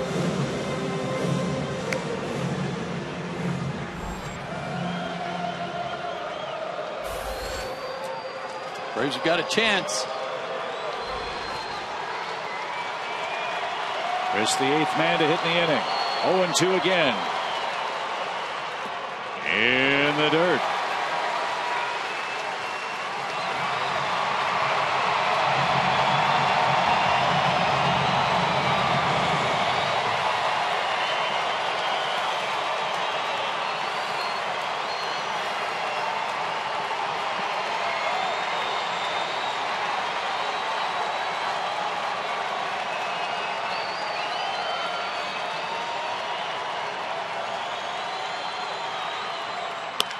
Sharply hit. Rollins keeps it on the infield. Long throw to first is going to be in time. Holy smokes. What a play. A miraculous play by Jimmy Rollins, who has been the star of the game defensively for the Phillies tonight. Instead of the bases loaded for Atlanta, Rollins gets Chris Johnson on a ground out to end the game.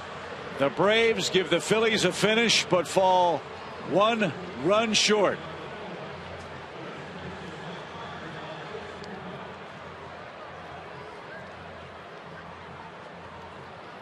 What a play by Jimmy Rollins to seal the victory for the Phillies. Your final 5-4 tonight. Well, it looked like he was going to get through, and then I thought Rollins was going to eat the baseball, and he came up firing.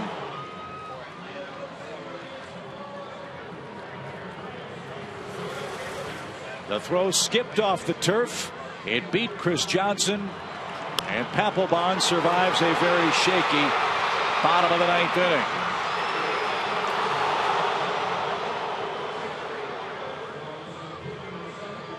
And so Atlanta now 1 game behind St. Louis in the race for the best record in the National League. They'll have to win tomorrow and hope for help from the Cubs if they're to have home field advantage throughout the National League postseason. Wild game tonight. Braves fall a run short.